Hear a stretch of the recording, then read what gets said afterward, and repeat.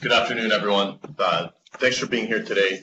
I'm Jay Griffin. I'm the chair of the Hawaii PUC. I'm joined here by my two fellow commissioners, Commissioner Jennifer Potter, Commissioner Leo Sunsian. We have a whole group of our staff here, but for the sake of time, we're going to cut right into the format of the status conference today.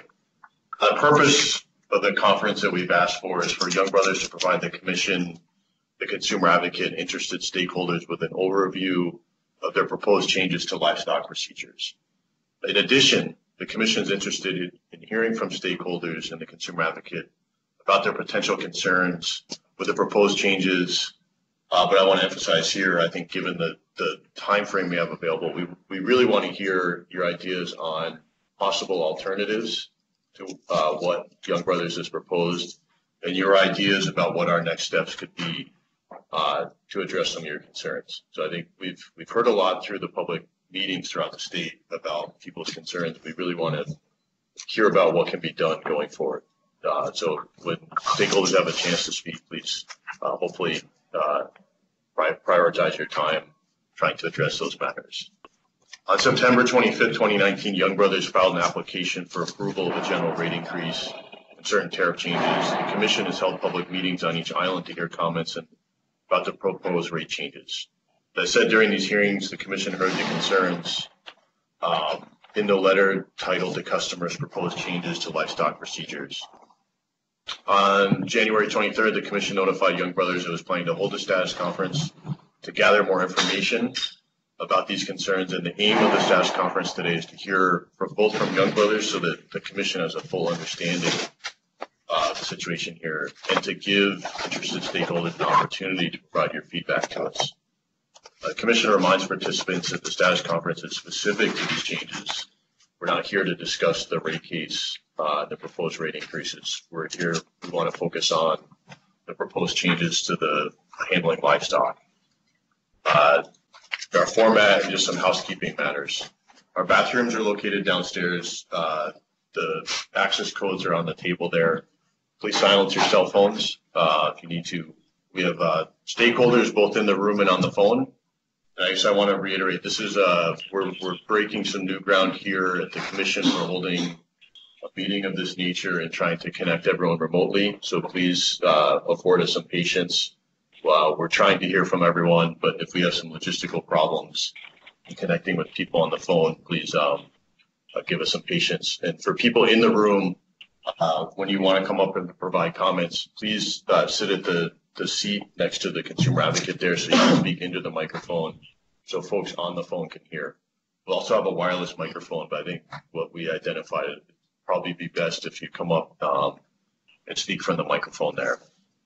For stakeholders on the phone, you'll be muted until it's your time to speak. You can unmute your line by pressing *6 if you're on the phone, or if you access us through Skype online, then you can mute and unmute by hitting the microphone button. We'll let you know when you're unmuted. You can provide your comments when we get to that portion of the conference here. We've allocated the first 30 minutes for the meeting today for Young Brothers to share its presentation. We received that earlier, and I believe we put it up on our website on the homepage.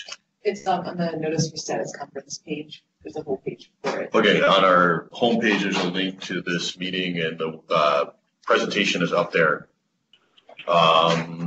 Let's see. But then the remainder of the meeting will be reserved. We're going to start with comments from stakeholders for those that have RSVP'd, either by phone or in person. We'll run through the list and listen to the feedback and comments.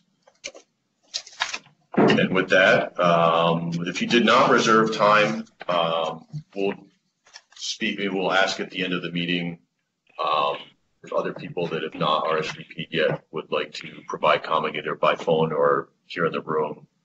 And just to give the full amount of time possible, we've wanted Young Brothers to go, but we also wanted to have stakeholders go next. And then the remaining time, we'll turn to the consumer advocate and have an opportunity for comments and feedback, including the consumer advocate.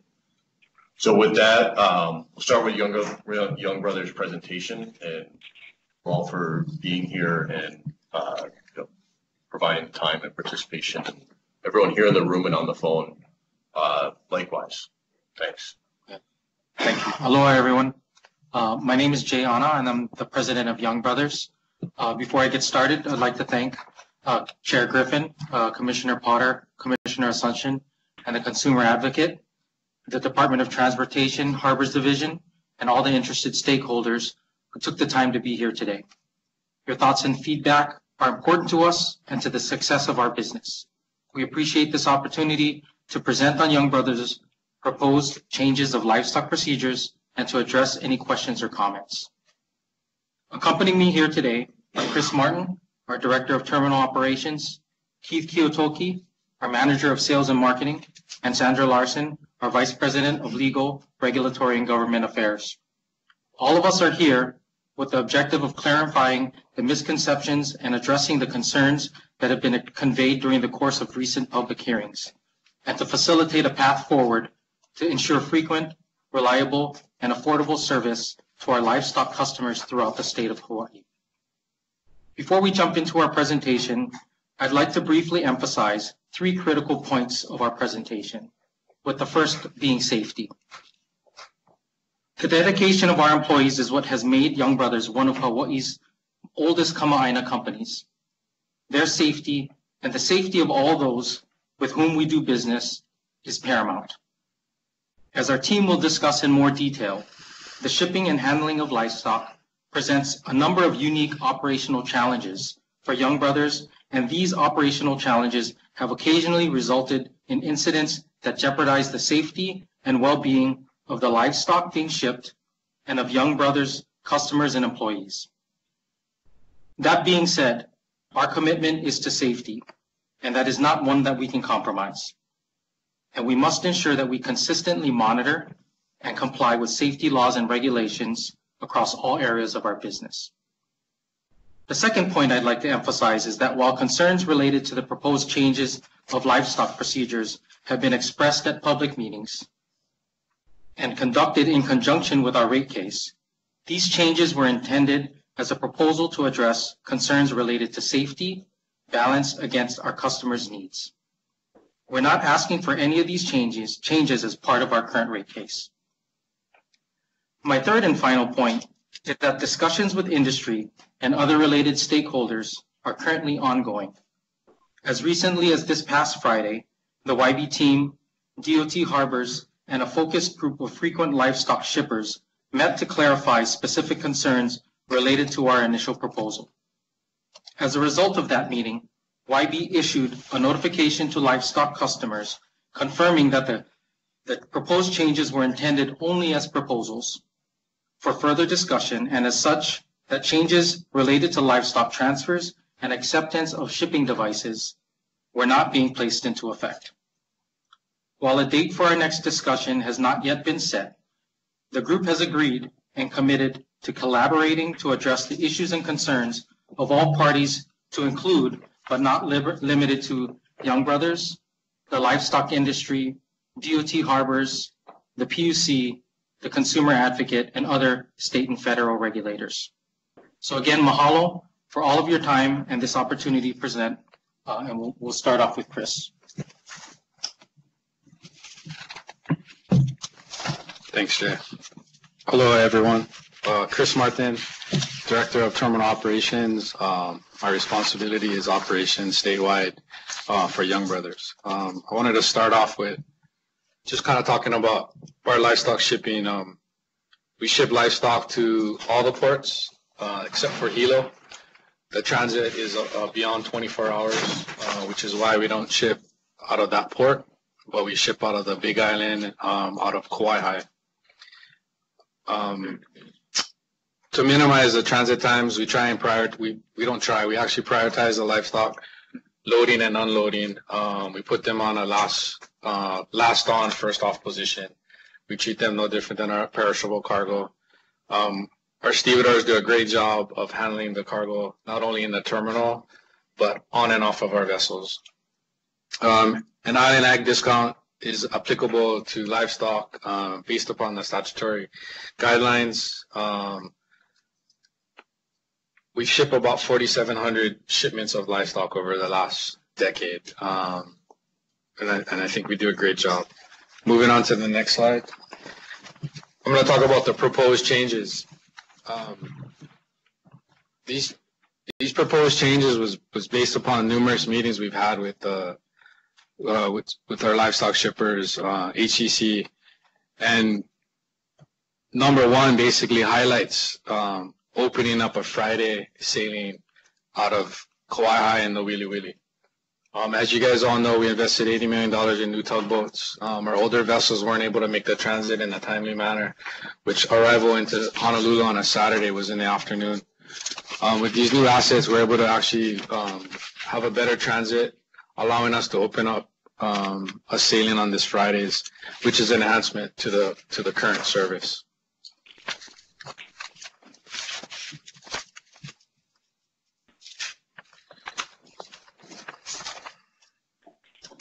The second proposed change is standardizing the acceptance and delivery of livestock.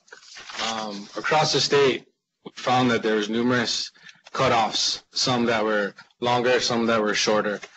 And again, looking at the safety of the animal and our employees and customers as the priority, we wanted to make sure when it came to the animals that they didn't have to sit in port longer than necessary. And so one of the things we did with talking with the livestock industry was looking at a time that made sense for both the animal and for us to maintain our sailing schedule. And so what we did was we extended the delivery. Instead of being 11 o'clock, for an example, customers can actually deliver the animal up until gate closure, which would be 3:30. The reason you see 90 minutes up there is we have a Kauai sailing that leaves Honolulu on a Monday and a Thursday at 12 o'clock.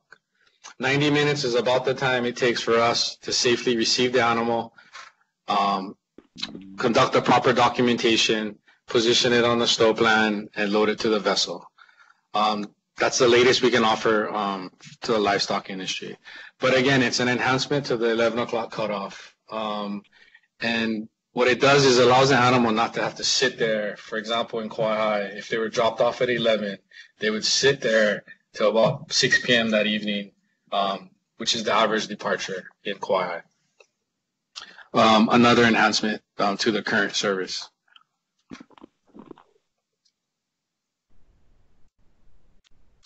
Number three, again, with the animal safety and the safety of our employees and customers, transfers is an issue for us for multiple reasons. One of them is we've had instances in the past where animals have actually gotten out of their shipping device and were on the pier. By eliminating the transfers, we believe we can make it safer for two reasons. One, the animal should be ready to go when we received, putting our employees, so our employees are not at risk. On the delivery end, if it's in a container or a trailer, we can actually deliver it in a faster discharge as one of the concerns for the livestock shippers. They said, hey, can you look at creative ways where you can get the animals discharged off our vessels sooner than later? I can point out to the map up here, an aerial view of our facility in Honolulu. This was one of the vessels that the livestock was loaded on. To get off of the barge, they would have to get discharged off the barge, put in an area, which is we identified as a Libby lot. It would have to get transferred into another shipping device to go outside of our gate. Then it would have to go to customer service, signed out at the auto station, and finally out our gate. If I counted correctly, it's about a 6-month process in an already congested port. If the animals came in a trailer or a container and loaded as priority, as soon as we ramped these barges, the animals could come off onto a trailer, onto a truck, and out the gate. So it reduces that. I wanted to also point out that currently this is where we allow our livestock to be stowed. Actually, I should focus on this. Livestock is stowed in this area, staged. We're going to soon lose this area of our terminal to the KCT project. So by end of summer, we will no longer have access to this area. And we're already dealing with some other repairs throughout the Honolulu terminal. which is making the transfers more and more difficult for us to do it safely. So now, by September of this year, I will have to find an area in my terminal, and I'm already losing 20 to 25% space in other areas to safely transfer livestock. So it's a proactive approach because we foresee down the road there'll be problems, and we don't want to hamper any shipment of livestock in the future.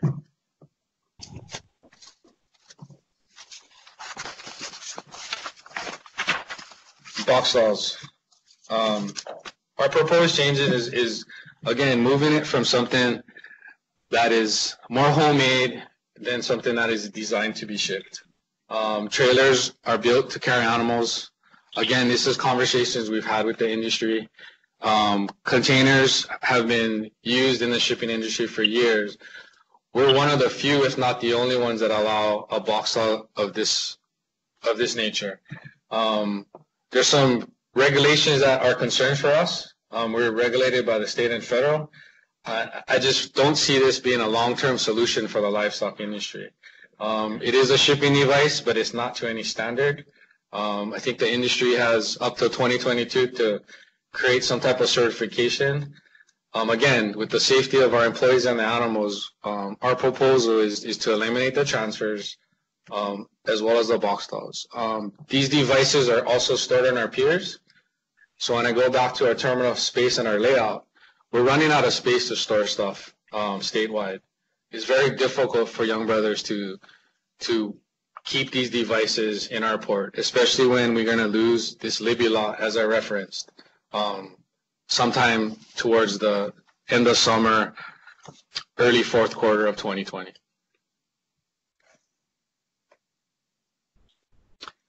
Hi there. My name is Keith Kiyotoki with Young Brothers. I'm the sales and marketing manager here. And I wanted to thank you for everyone for attendance here.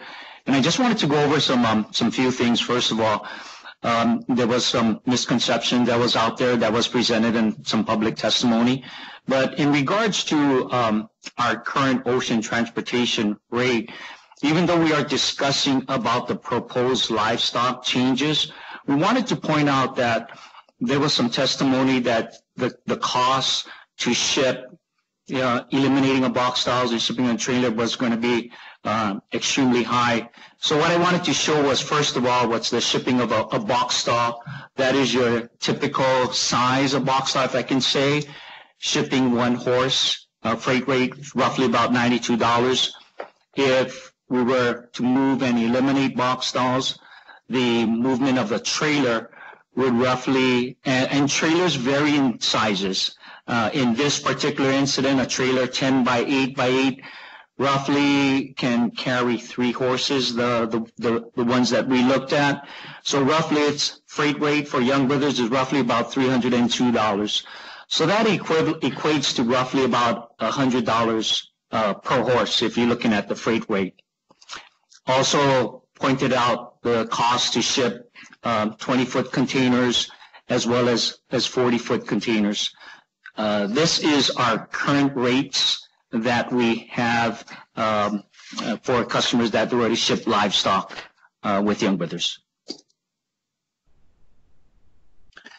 So as Chris was saying, we have some proposed changes, and I wanted to give everyone some history.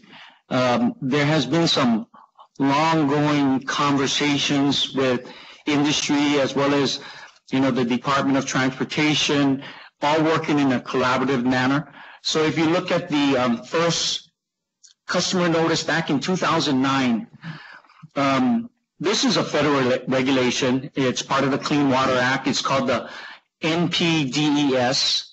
This was a notice that was sent not only to the livestock people, but it was sent out to our regular customers. And basically, it was Young Brothers needed to regulate the pollutant sources. So what happens is if a customer were to ship a pallet, we were required to make sure that they did take the pallet home. There was no shrink wrap. Before even a barge sales, we had to make sure that none of the debris on our pier, on our barges, got into the water. So that's why we reached out to the livestock people and just made sure that, hey, discharge at the pier, make sure it's all cleaned up. So it goes back to 2009. Back in 2013, we had an employee that was severely injured during the transfer of a bull from a pen to a trailer. He got loose on our pier.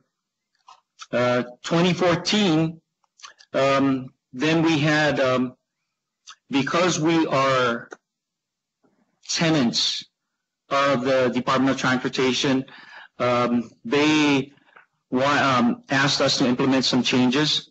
They wanted to make sure that, all shipping devices were certified based on industry standards. And an effective date of May 1st, 2014, they did not want us to transfer livestock at the pier.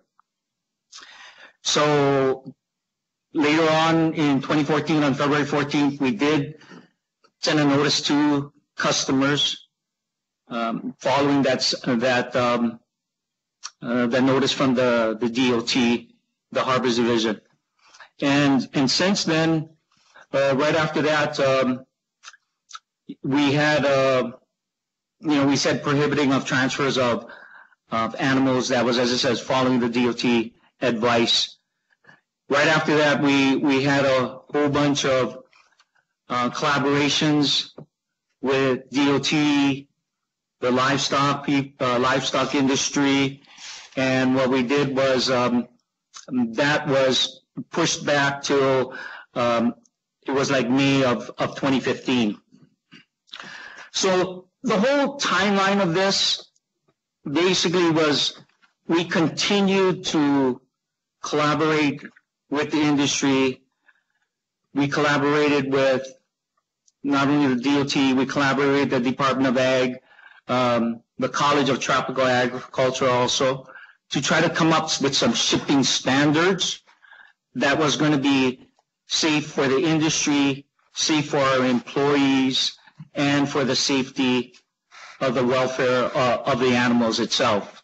So in 2016, the effective date that we were looking at was, or actually we collaborated to, was July 1st, 2017, where YB would not accept certified shipping devices, and the industry as a whole was given a 5-year timeline to find a standard for the safe transfer of livestock animals. So, going into 2017, we had a few animals that escaped. If you look at that in July of 2017, some goats escaped at the pier. September of 2018, we had a pen slip off of the fork prong pockets. So finally, we got the industry together. Young Brothers and the livestock industry got together on July of 2019 to just have a lot more discussion. And then from there, that's when we came out and put the proposals out there. So that's where we are. It was intended as a proposal and have further ongoing discussion. The livestock is not a lot of revenue for Young Brothers. If you look at the chart, it's under 1% of our total revenue. But we understand at Young Brothers the importance of shipping livestock. It's not only for the state to be self-sustainable, but it's also, there's some cultural aspects on shipping horses. So if you look at on the second slide, it kind of shows most of our shipments of livestock, almost 80% is shipped in containers presently. The smaller portions of shipments occurs in box stalls. whether it's sheep, horses, and there's some few cattle that are shipped in box also. That's it. Thank you. Thank you. I want to ask our staff members of the commission, we have some additional questions for Young Brothers. Commissioner Potter? Hey there. Thank you so much for being here today. And we really appreciate the opportunity to sit down with you and have a conversation about these procedures and requirements that you've proposed and how they affect our customers and residents here on the state. So thank you for that. I have a question. Chris, you mentioned, and I quote, industry has up until 2022 to develop standardization. Who's making that requirement? So it references a document from DOT based on Keith's timeline that they gave the industry till 2022 to figure out a third-party certification process, standardization for both the shipping device and the safe transfer. So you actually have a few more years to work through some of these issues. Correct. With the different associations. Correct. Okay. So that proposed date that you had of April 1st is not anything hard and firm or fast. It was more of just to get the conversation started. Yeah, I mean that's stemmed from a meeting back in December with the stakeholders and at the time, again, it's just a proposal. We didn't want to just throw it out there. There's some issues. The construction projects at KCT are happening, and they're going to go into effect shortly. I mean, I think they're wrapping up phase 1, and then they're going right into phase 2. So when they get into phase 2, we're going to have to clear out that levee lot. So again, we're trying to be proactive instead of reactive, and we're trying to get that out to the industry, letting them know that the pier space constraints are an issue for us. We don't have anything right now where we can move or any other piece of land near the harbor where we can go to. So transfers are a concern. So we kind of want to expedite that discussion and expedite, that shipping device and that certification for the safety of both the animal and employees. Okay. Can I expand on that a little bit? Yes. So, as Chris mentioned, the dates that were placed on the proposal were really to solicit and spur some conversation and dialogue. So, again, as we had these ongoing discussions, and as recently as Friday, we issued a statement confirming to the industry that those changes are not in effect. But again, it was to spur some conversation. But as Chris mentioned, I guess what we have to be careful of is while we do have a couple of years based on DOT's guidance, the issue for us is going to be a matter of space. And so what we conveyed to the group also on Friday was that in terms of timing of when changes, as we work through them, need to be implemented, that can occur anywhere between 6 months from now, right, which is when we're scheduled to lose that levee area, to basically 2 years, which is the end of this timeline. I just wanted to clarify that we can't just wait till the end of the 2 years. Right. No, that's important. That was actually my next question. Okay. Is when actually do you foresee this project coming online of the real estate being lost? Yes. So it is within September, October of this year. Okay. But that wouldn't be a concern on the other piers, correct? It would just be Honolulu where you're really concerned about that transfer. Primarily. Okay. So, but the matter of safety is still relevant on all ports. I think in the case of Kahului, for example, the DOT has provided us a space that we can safely provide transfers for. okay. But the shipping device is still an issue because even though we transfer livestock within a confined area, if the shipping device is not certified and it doesn't meet certain standards, once it comes on property, it still provides a risk for our workforce, our customers, and we want to make sure that we safely operate.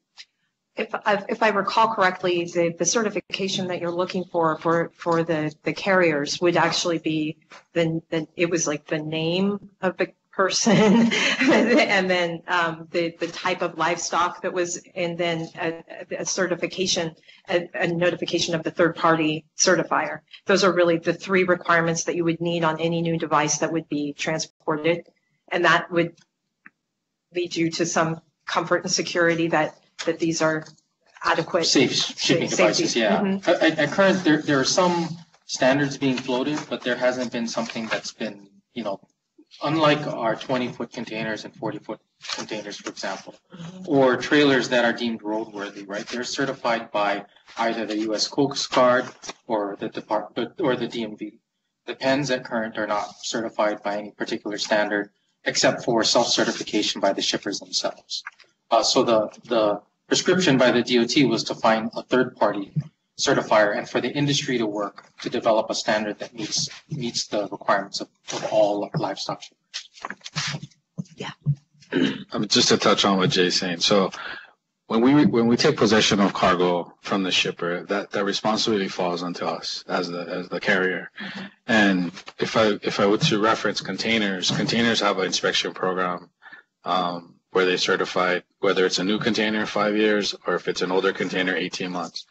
And we're just asking that if there's a certification that proves that this shipping device is certified to ship safely to and from the barge, we would consider that, right? But we will, again, when we receive that container or shipment, no matter what type of commodity it is, we assume that liability and responsibility. So to that point, how many entities are there within the state that could actually would be qualified to provide third-party certification for these stalls? We don't know the answer to that. You don't. You can ask industry. Would you attempt to actually provide a list for each island that would, enable livestock shippers to find people that would be able to certify? I guess what's complicated in this regard is that, and I think it was referenced, I don't recall, but through discussions about it, I think it was referenced in our presentation. From a benchmark standpoint, no other shipper allows use of this type of shipping device, right? The standard for all shippers is to use basically a trailer or a 20 or 40-foot container. And I think for that reason, right, in that regard, whether it's the U.S. Coast Guard or some other, or the DMV, those are the agencies that manage the standards for those types of devices. I'm not sure, I couldn't speak on their behalf on whether or not they would take on the responsibility of certifying these other devices. Okay. Yeah, that seems like something we'd want to work out sooner than later if it's going to be a requirement. And also you mentioned in the late summer of 2019 that you met with the industry and then you subsequently issued the new proposals and the new proposed requirements. What were those discussed at this meeting with the industry stakeholders? No. So what was that meeting about? Can you recollect? That meeting was just a meeting just to kind of go over current shipping methods and any issues. It was more of a, partnership with the industry to show in good faith that we're working with them. So we had a meeting. It was an introduction. There's some different people, new faces. Some of them at HCC, some of them on our side. And so we came up with that meeting to just discuss just livestock, from each port, things that were working, things that weren't working. And the proposal wasn't discussed until after probably late November. There's an incident, as you guys might know, right? There's a cattle container that expired in transit to Honolulu, which struck us at Young Brothers to look at our entire process and look at all the different things that we needed to kind of fix on our end. And then we came up and met with the industry and kind of talked through those to find a solution and a remedy moving forward. Great. Thank you. Okay. Commissioner Swenson? We spoke to the standard of safety, right? That these shipping for livestock would be safe. But is there an environmental component to it too? I mean, right? You want it to be contained because you don't want to have it leak and X amount. But so who manages that standard and how does it eventually blend in, right? If we're talking safety plus environmental, right? It seems to me there's going to be like multiple agencies trying to figure this out, and I think we want to make sure that they're at the table to that they're at least contacted to make sure that it meets other standards as well. And Keith, chime in if, on some history if you can, because some of the specifics I'm not versed in. But, based on the timeline that was provided, a lot of this was initiated based on the needs of the EPA requirements, right? So even at that time, the initial request to seek certification of box stalls and other related shipping devices stemmed from regulations, commentary about establishing some form of standard. But likewise, and this is during the course of the history of this issue, there hasn't been an agency that stepped and said, well, we'll own it and we'll develop the standards. It's always been saying, well, why work with industry and or saying industry develop the standard. And I think Keith had mentioned at a point there was engagement of a group from the University of Hawaii that was facilitating some of that.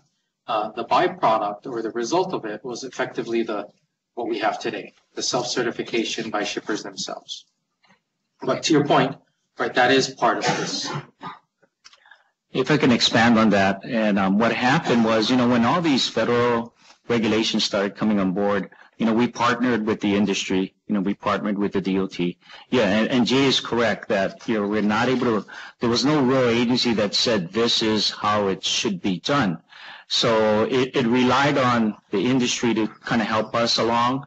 And, any type of spillage at the pier, we made sure that they were communicated that the livestock industry that they had to end up cleaning. And they did a very good job. Over the years, the shipment of their equipment has improved, and they have taken steps to make sure that there is no spillage at the pier on our. But yeah, there really has not been an agency. I think, we're trying to go ahead and try to determine what is going to be right, because in one eyes, I may say it's acceptable, and in another person's eyes, it may not be acceptable. So we want to try to come with safe shipping standards that's going to meet the environmental as well as meet the safety of our employees, meet the safety of the livestock. So every year we get audited, the audit from the EPA, and one of the things they always highlight is that, if there is animal waste on the piers, that, they ask us to clean it. It's not noticeable for the most part. We live in Hawaii. It's pretty sunny and beautiful. But during torrential rains, some of these devices don't have a roof. And so when they fill up with water, they can't contain it. So we sometimes, and at one point we actually got written up. We didn't get a citation for it, but we actually got it documented that we had, so many days to remedy the issue, because the discharge actually was covering our Pier 39. So it used to get stored near the water. Part of the reason we moved it from this location up here, it was better for the animal, less traffic, less noise, out of the way. There's actually a fence around this whole area that creates a secondary containment. Again, this is the area that we're probably going to lose somewhere around September, October. But prior to that, animals were stored at Pier 39. So when they would leak, they were right next to the water, and the waste would just fill up and drain into the ocean, which was a concern for them. Part of the Clean Water Act. Thanks. For the sake of time, I just want to go to a couple of questions quickly and make sure we reserve most of the time for the stakeholders. Can we go to the slides on the timeline? I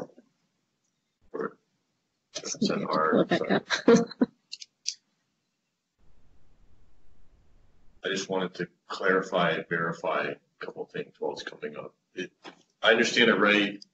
The Young Brothers had received guidance from the EPA back in 2009. There have been a number of guidances coming from DOT.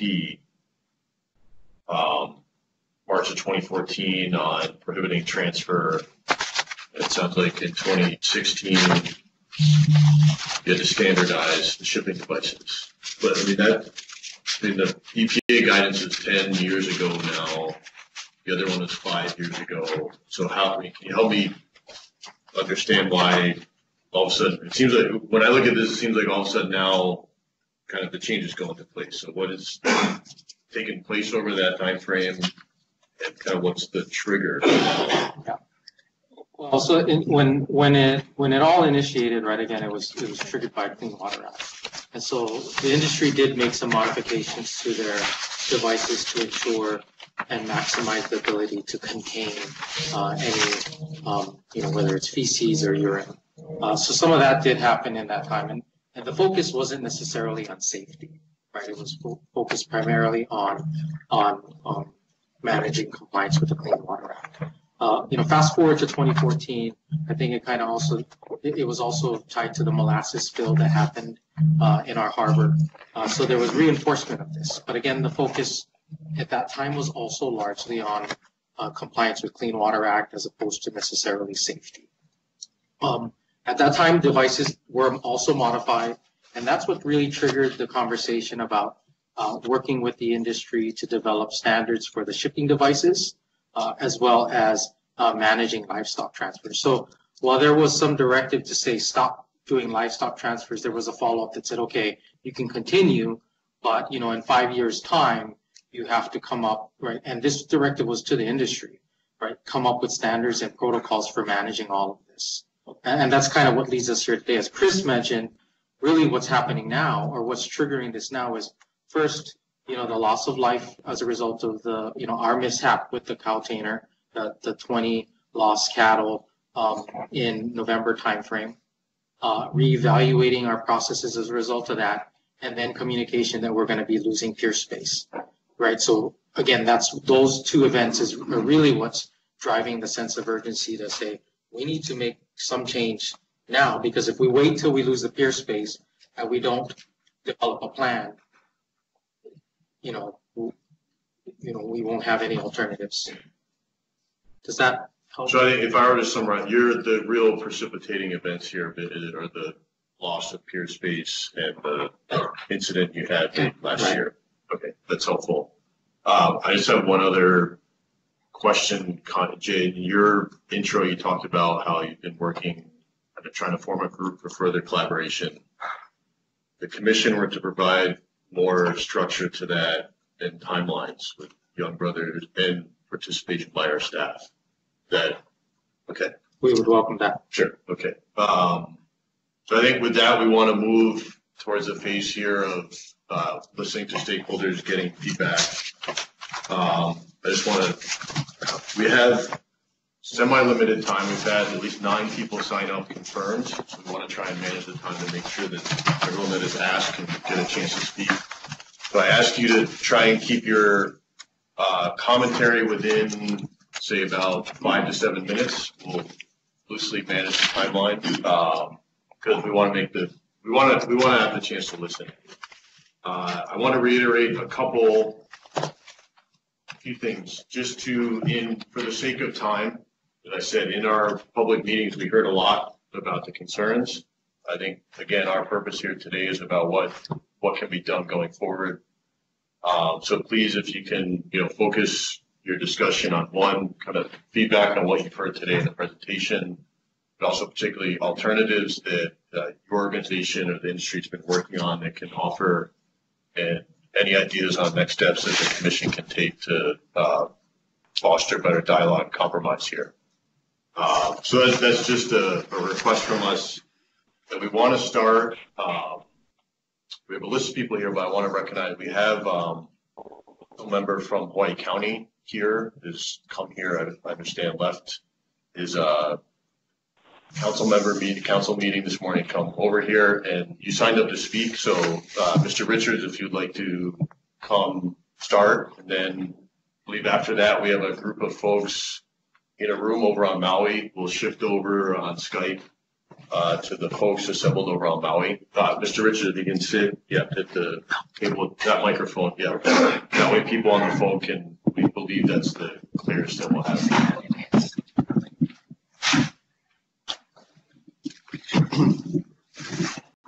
Set to go, Chair. Okay. First of all, thank you very much for hosting this meeting, have this conversation. I know we're here to discuss some of the changes going forward with Young Brothers. A little bit about myself. My name is Tim Richards. I'm a county councilman from the Big Island. I chair ag, water, energy, and environmental management. My background is also I'm a cattle rancher and been a veterinarian in the state for the last 35 plus years. A lot of what you're referring to, and first of all, I want to compliment Young Brothers. You know, I was listening, and you're talking about safety, both for the humans and the animals, and I applaud you on that one because that's what we're going to talk story about. We're talking about equipment and the equipment availability as well as the usability of that equipment, both functionality, but also whether or not it's secure and going forward.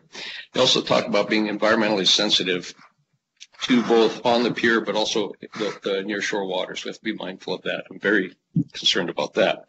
Also heard you want to talk about standardized shipping, and I can appreciate that to a point, but we'll come back to that in a few minutes. What I really liked is the talk story with the partnership and going forward between industry as well as the shipping company.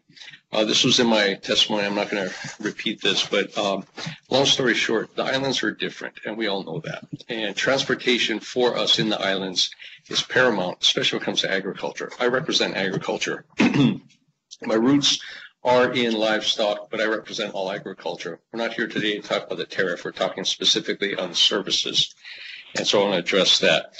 First of all, we don't have the luxury of having the roadways that many of our neighbor states have, getting our commodities from the farms or ranches to the market, and that's one of the challenges. Our population center is Oahu. It always has been for at least the last 150 years.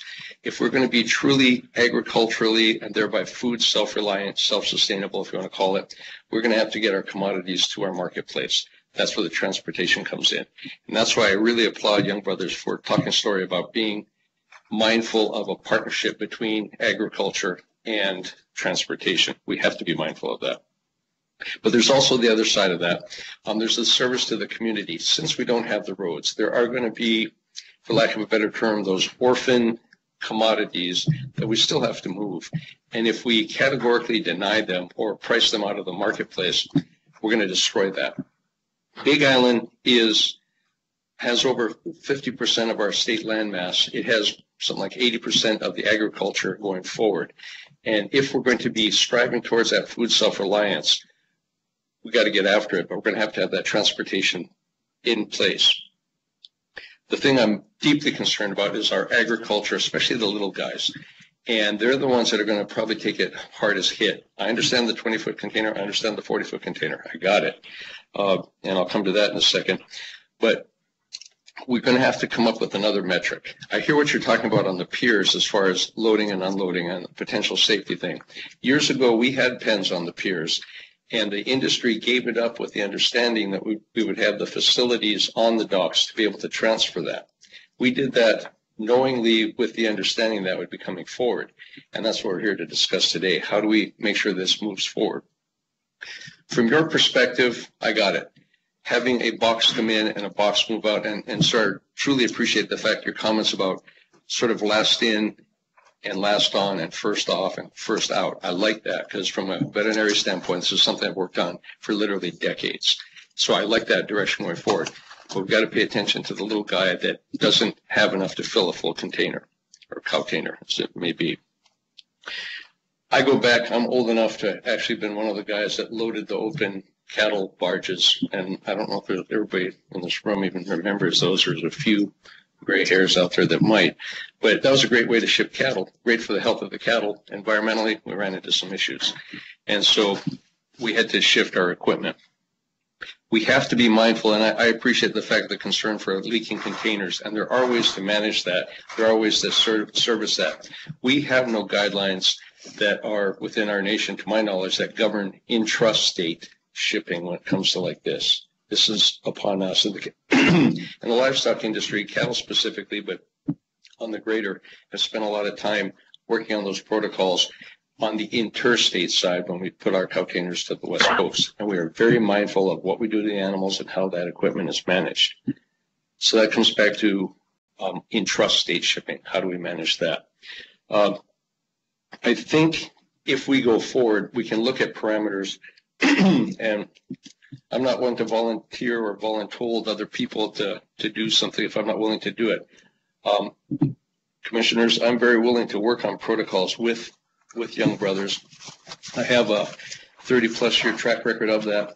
Most of the protocols that have been written nationally, and even some of the stuff that was submitted internationally to OIE, actually came out of Hawaii, and myself and Dr. Jason Moniz have written most of that stuff.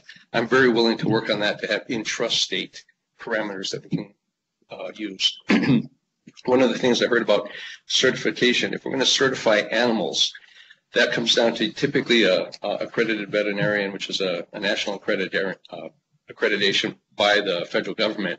But then you're talking a health certificate, and we have no guidelines that mandate protocols or health inspection within the state itself.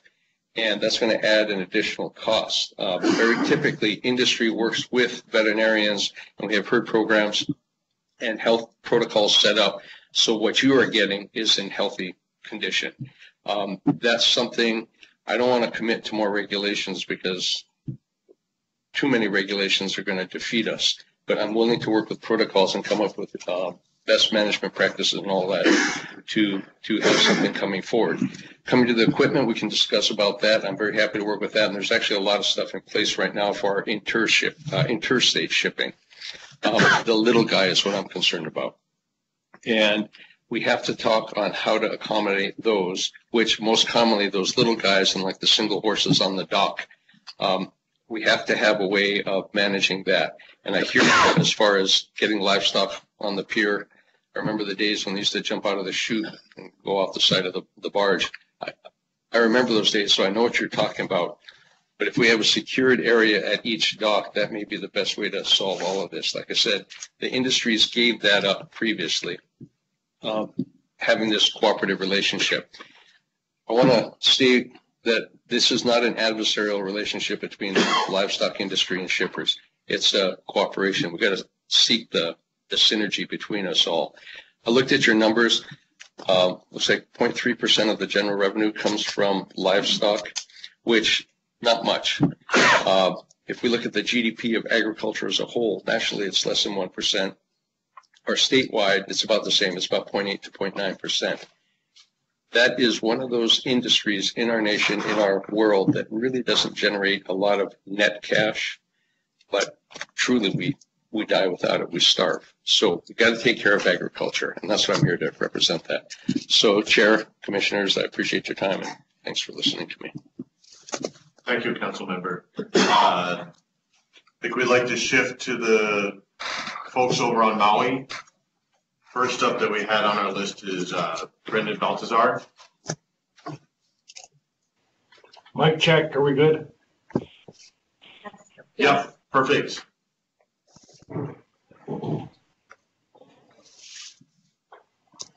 You Please guys go can hear ahead. me? Hello? Yeah, please go ahead.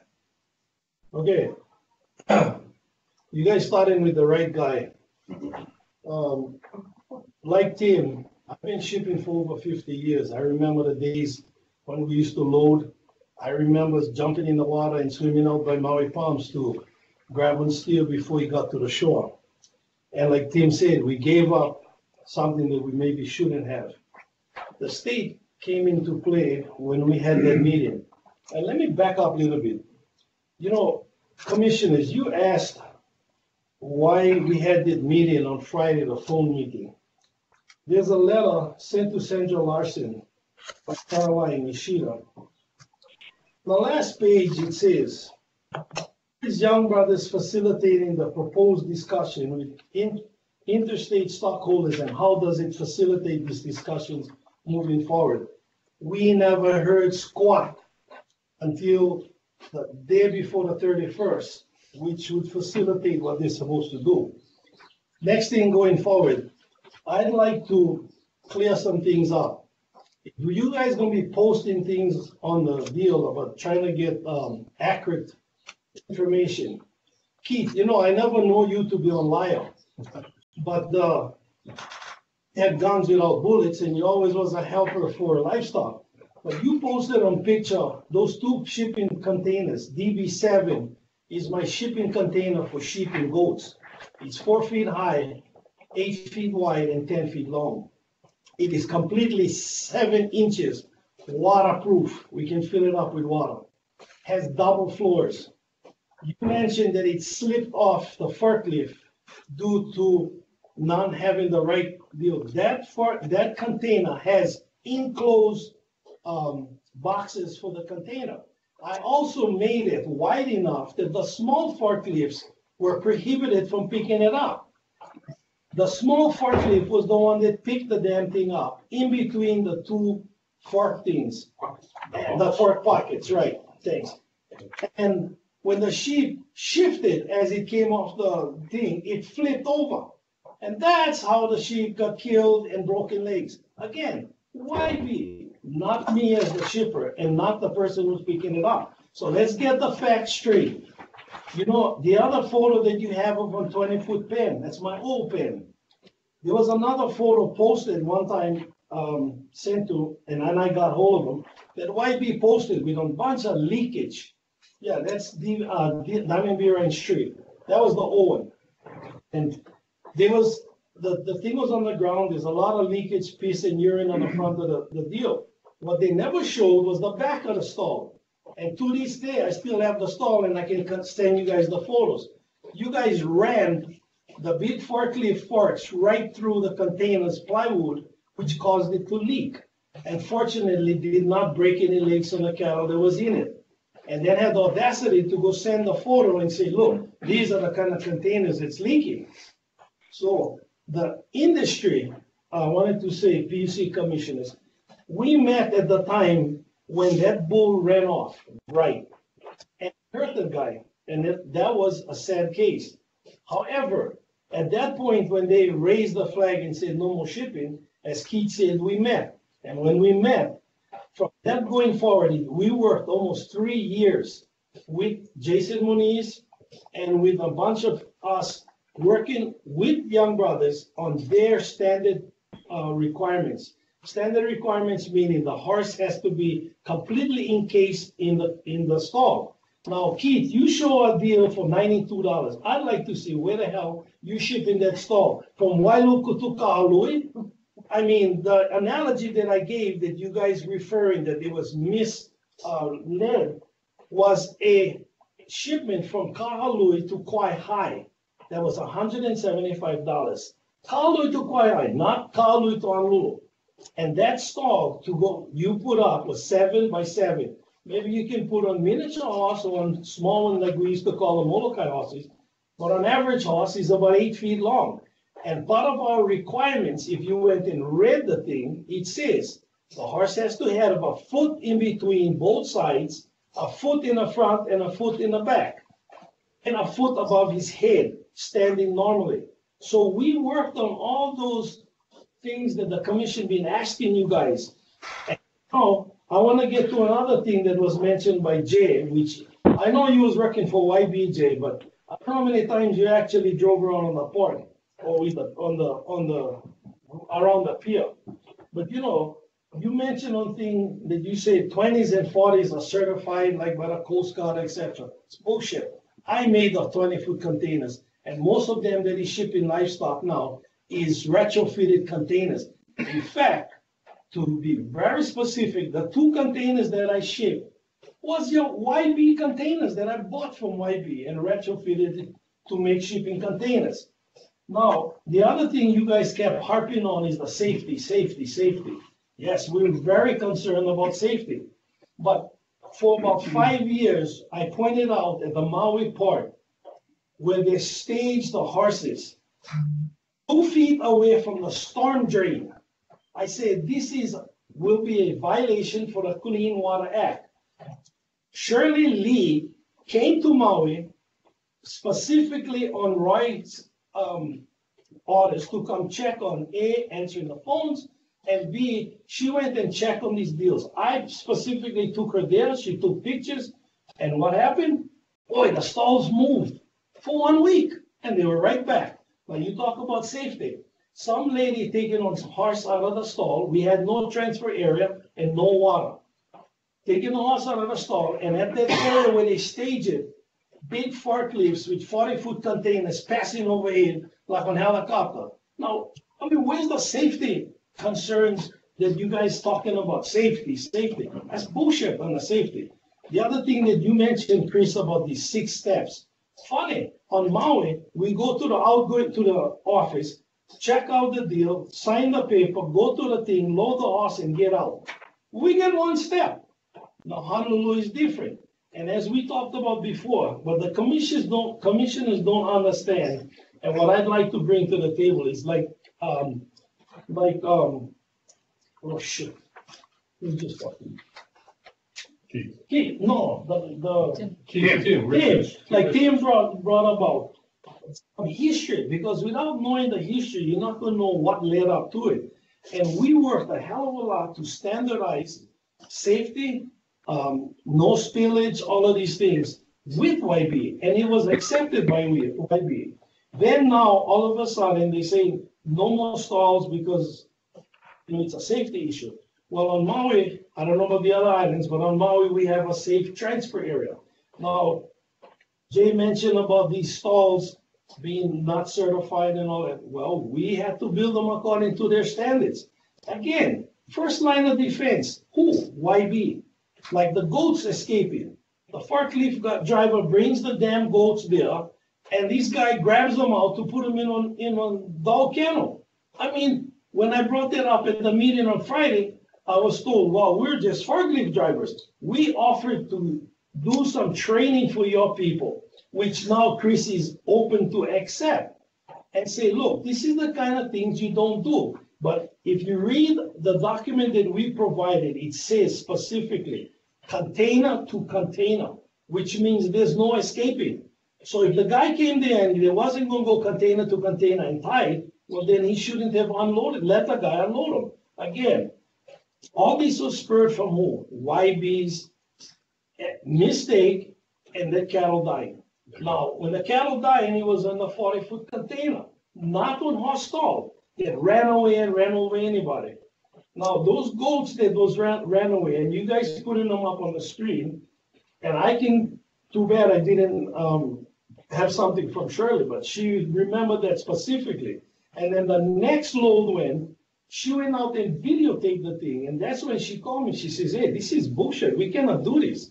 And Shirley's been retired already. So I don't know where this 2018 deal comes. Maybe some goat that ran away from somebody's house that I don't know about.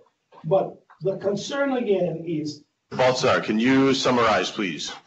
Yeah, okay. The bottom line of all of this is cost. Let me see if you can give me the time. The bottom line is the cost. You got my time. Huh? You got my time, go ahead. Okay, Jimmy, you gotta tell him if it's okay, Jimmy. Is it all right I give Brendan my time? This is Jimmy. Sure. All right. Okay, so now the biggest problem why we are opposing, if they change from doing away with the box stalls and forcing us to go with 40s, 20s, and trailers. Remember now, another thing was mentioned by I think was Keith, but I'm not sure. I think maybe it was Jay. No, Keith, because he said these trailers are certified roadworthy. They have the safety check. There ain't one damn trailer that is safe. They safety checked roadworthy that is waterproof up to 4 inches, which is what we required for the stalls. None of them. So all gonna have to be retrofitted.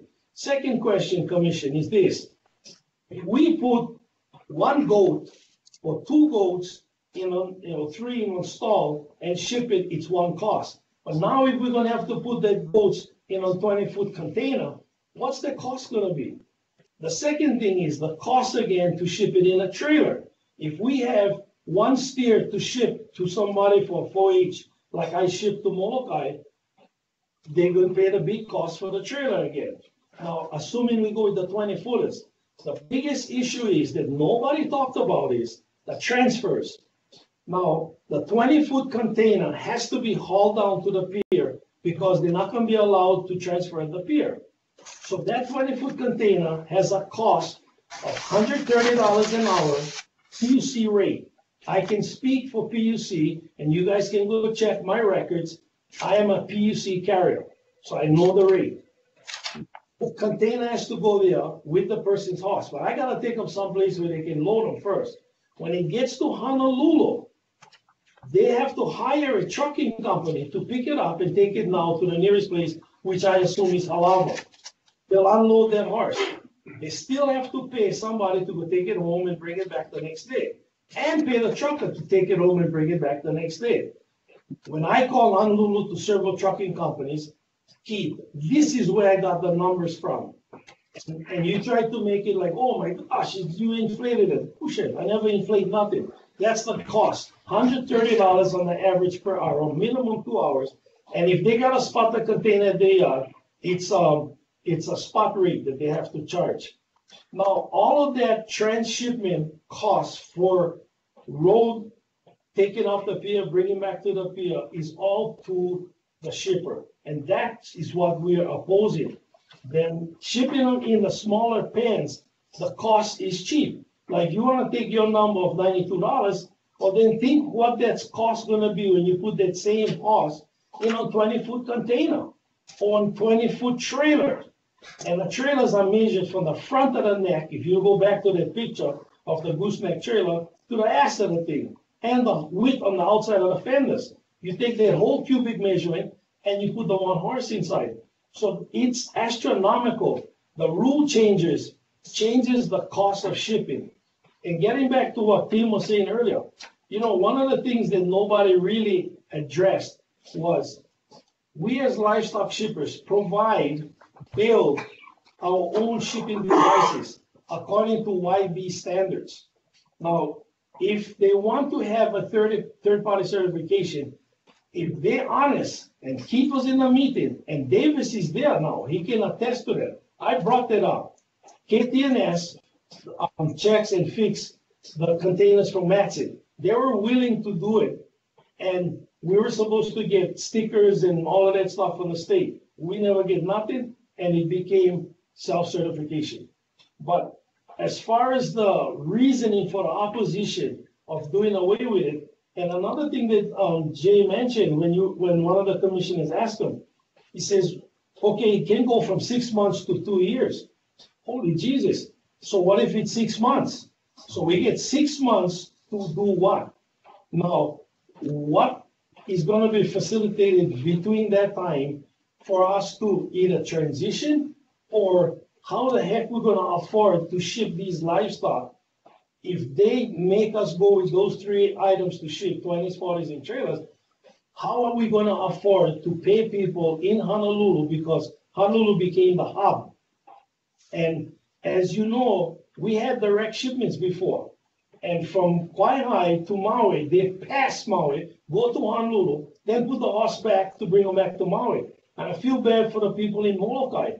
Molokai gets the animals, and I'd like to see how they're going to address this part. When you put it, no matter what container you can put them, it goes to the night. When it gets to Molokai, it's 7, 8 o'clock at night. Right now, they go down, take their trailer, take the horse off the container, and then they can go back at the container. But are they going to do that with one trucker going down there at night? They ain't going to go down there and get them. The other thing that you guys brought up was the developing standards. Now, Can you please summarize again? whose standards is YB going to provide the standards?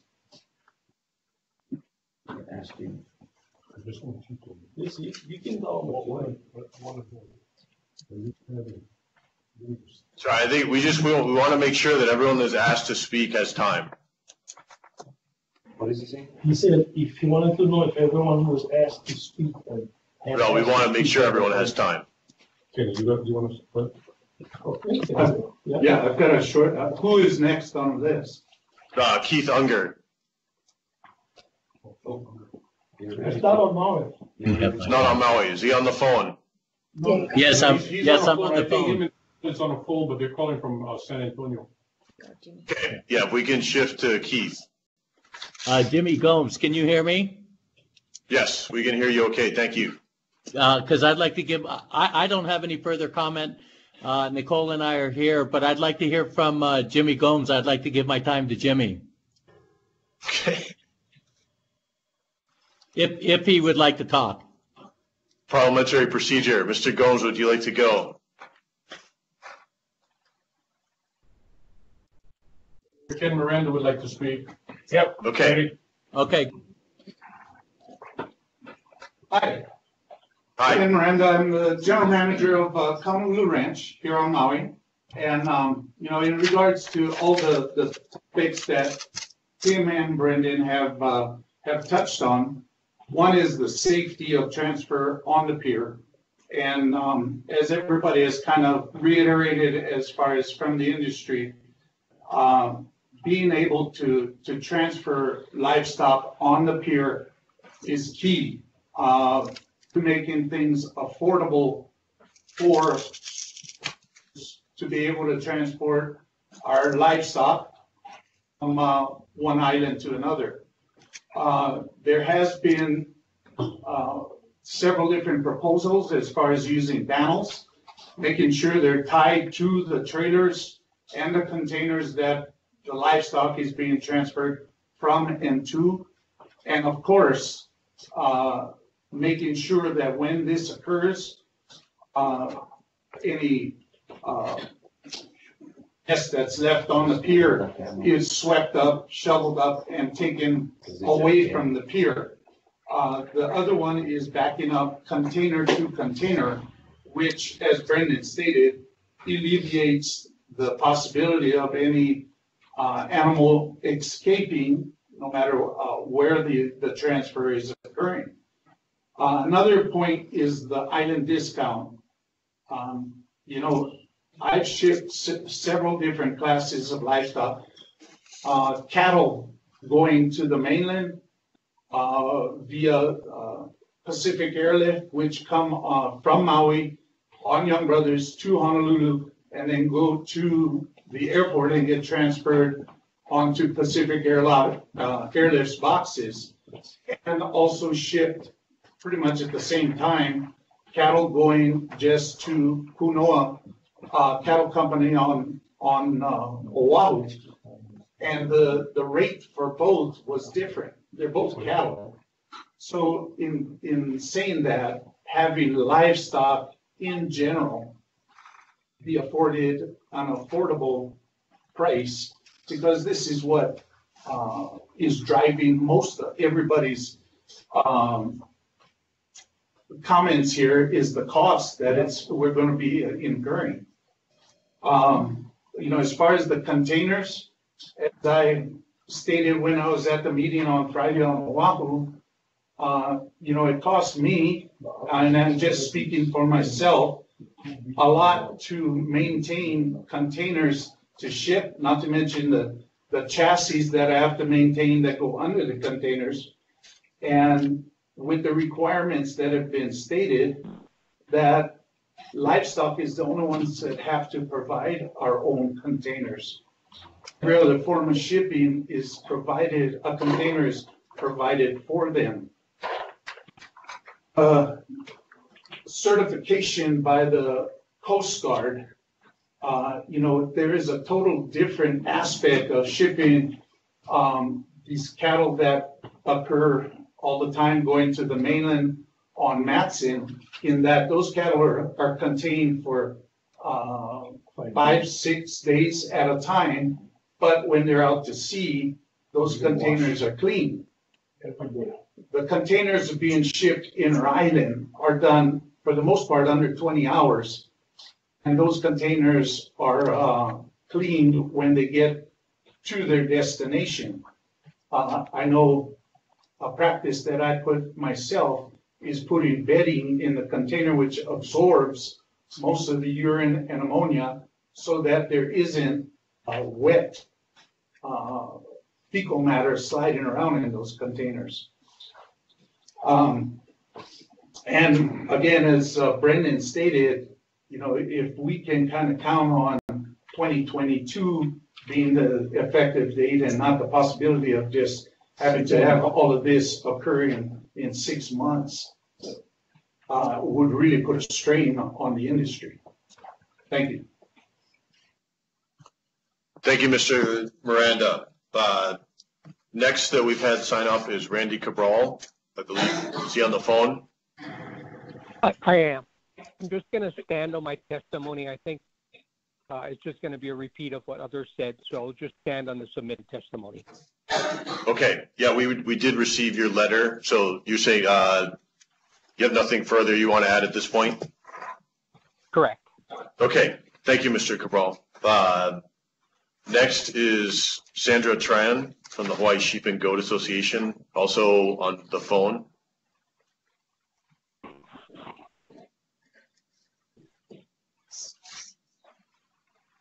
Is that? You can press *6 to unmute.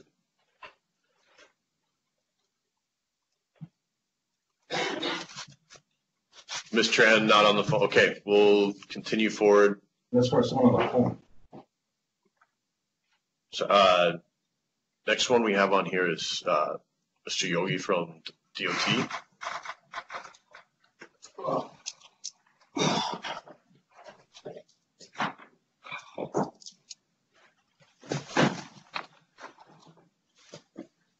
Aloha, I'm Davis Yogi. I'm the Harbors Administrator. DOT has been tossed around here, so let me just put things in perspective.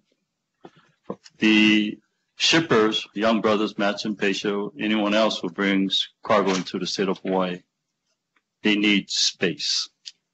One of the things that we need to understand as we're trying to manage the harbor system is sometimes when people ask for things, for services and support, they frame things in a different way. For example, on Maui, we were talking about a water line in a particular area. I made 2 trips looking for the water line. When the question is framed differently, how do we get water to the livestock on Maui? The question changed. The mindset changed.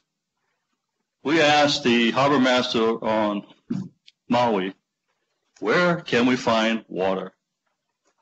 We found water, and we found things outside of the YB terminal. The question then changed to the credit of the harbor master on Maui. He found a water source at a place where we used to store tires. We removed the tires and we placed a location, work with Young Brothers as to how to do transfers. The requirements for the shipper when they went from forklifts to nets to containers, it changed everything. The harbor system has not been able to catch up. Since 2010, revenue started to be generated for the development of that new Kapalama container terminal to provide for sustainability. A container terminal on the side of a bridge that is not reliant on Sand Island and that bridge. From a resiliency point of view, that container terminal that's being built is strategic to the economic security of Hawaii. To YB's credit, when you look at their picture, it looks like an AC/DC guitar, but it just is how it's shaped with 2 necks. When you look at that, everything that is in black, for those that on Maui can't see, those are the asphalt areas along the piers. It cannot sustain a particular weight. When it was designed with sheds, nets, and forklifts, hand trucks. The container warehouses that used to be there, where they used to do break bulk during the Lingua administration, was torn down to accommodate container operations. So within the last 10 years or so, a lot of things have changed, even at that pier, except their space. Okay. So as you have new entrants into the market, at this point it's Peisho. Peisho does not have barges or the manpower to handle neighbor islands. So they use YB as a subcontractor to take it to the neighbor islands. So it's a hub and a spoke where it takes it to the neighbor islands. When we change the question as to what else we need and how we've been working on this binder that I have records all the emails, the photos to justify with everyone. I thought I would never see this thing again, but it pops up. Going back to 2013 to 2014, and I call it shipment of livestock between the islands. So the standards that we're talking about,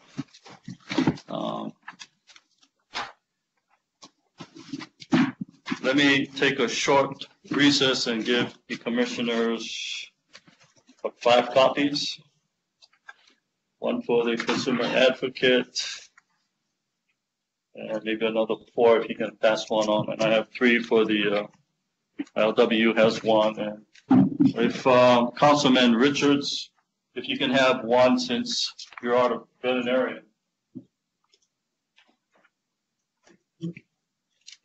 See it all.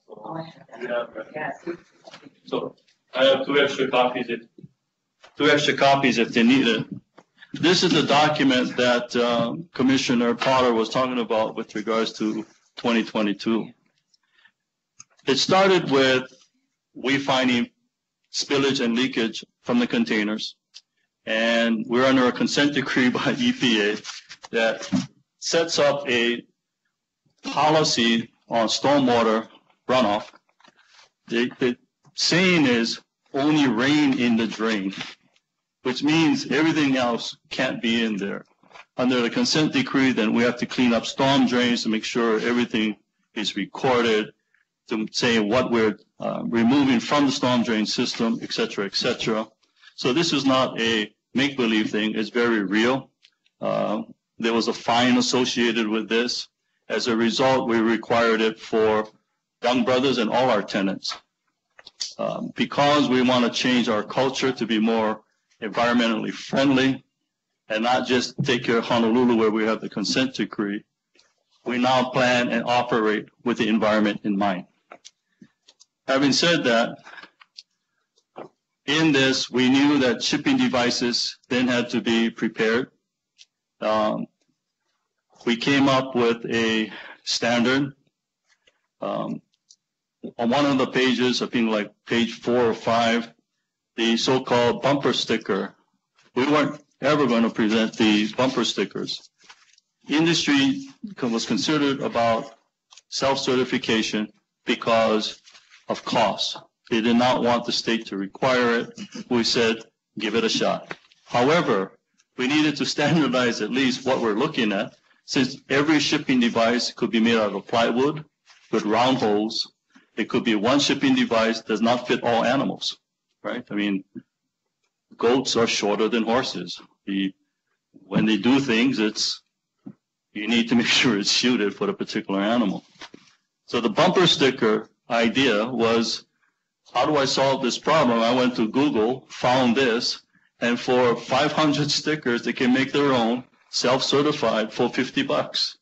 Reasonable, self-sufficient. If industry decided, all we asked for was, who's the guy that's going to be certifying it? So we relied on industry to self-certify, and working with Ashley Stokes from the University of Hawaii. At that point, she was the Department of Tropical Ag veterinarian, working with Dr. Muniz from the Department of Ag, with the support of the Department of former chairman back there of Ag. Real supportive in doing this. We came up with some standards that was fair to everybody, but not everybody belongs to industry. Some people belong to their own. As we said, what I heard from Councilman Richards, the little guy is going to do their own thing. So there are standardized containers that should be there, but it might not be available to everybody for everyone's use. And there are different animals, and there are even different types of customers. Some are recreational, for 4-H and the kids and the horses and all that. We get it for rodeo. That's the culture thing that we want to support. So we didn't want to put too much cost on this. We asked everyone, okay, then you stand up as an industry and you self-regulate. The standards then was created with them in creating this table. Who gets it? We left it to industry to communicate it.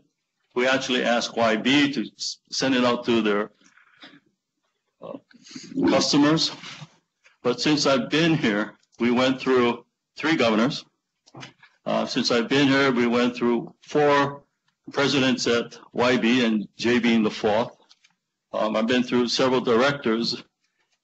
I think what's missing is sometimes these letters get lost in a file and not put into practice.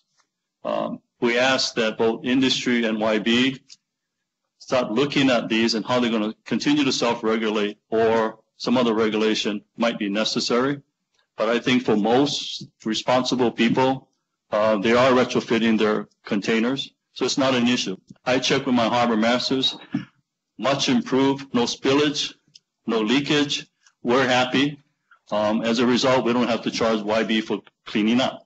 That means, and the consumers save because of an unplanned cost, or they can then make a little bit more rather than spend that. So some of these things we had, if you look at it, it was quite comprehensive. Harbor operations relocated where we would put some of these things. Oahu, this is where we said we were going to go. Then eventually they changed it because this was back in several years ago. Kauai doesn't have a problem. Not Kauai High, as Councilman Richards was saying, there used to be a pen over there. We designated a location there. Water is nearby. Maui used to be there. We relocated it. So in the interest of time, after the Friday meeting, I had to get permission from the Director of Transportation for me to participate in this, and with YB on this matter. If I may, in looking at solutions, I don't know how many copies are there, but yeah, you don't have this. Yeah.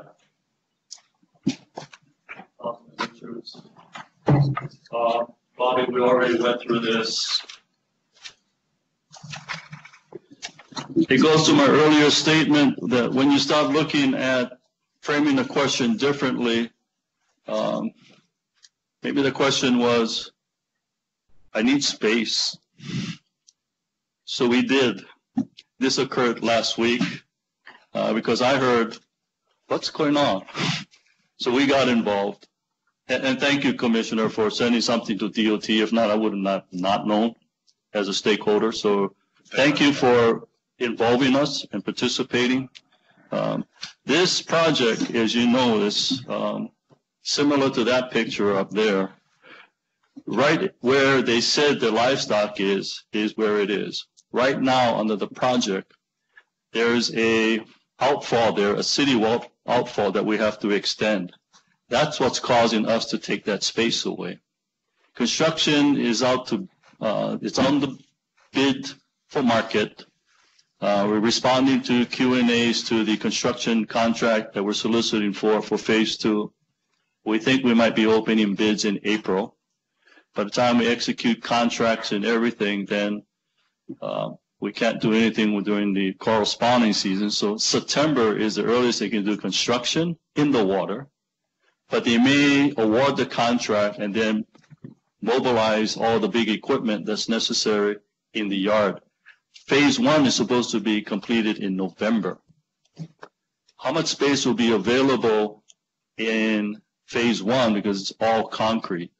It's not known yet, since contractor for number 2 might want to use that space to stage some equipment for the work on the water side. So as they move from west to east, as you can see from that picture, or you know, only part of that pier that you see where Young Brothers said that that's also going to be under construction to create a new 1,000 feet.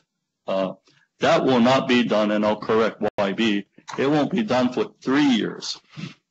So about September 2023, if there's no protest, it could be if there's a protest, then we might be looking at January, December of 2023 or January before they start work. So in understanding that, we looked at a location right behind the Department of Ag building. That building is called formerly the Triple F building. If you flip to the back side of that picture, you'll see where this area, there's a stoplight called Mokuea Street. Okay. If you look and need to get to Department of Ag, this is the road that there's a stoplight they can move in. That blue line between that is an alleyway between the Department of Ag fence and the Triple F building. Because of that fence, it creates a non-cost barrier for transport. It also has a ramp in case horses need to go. But this building is old. It has asbestos in the siding. The wood structure in there is 8x8 piles. Triple F used to operate on there until I saw their new location in Pro City somewhere. So this building has been abandoned. We were looking to do something with this building, but there's a whole lot of construction going on in there that could be used for a transfer.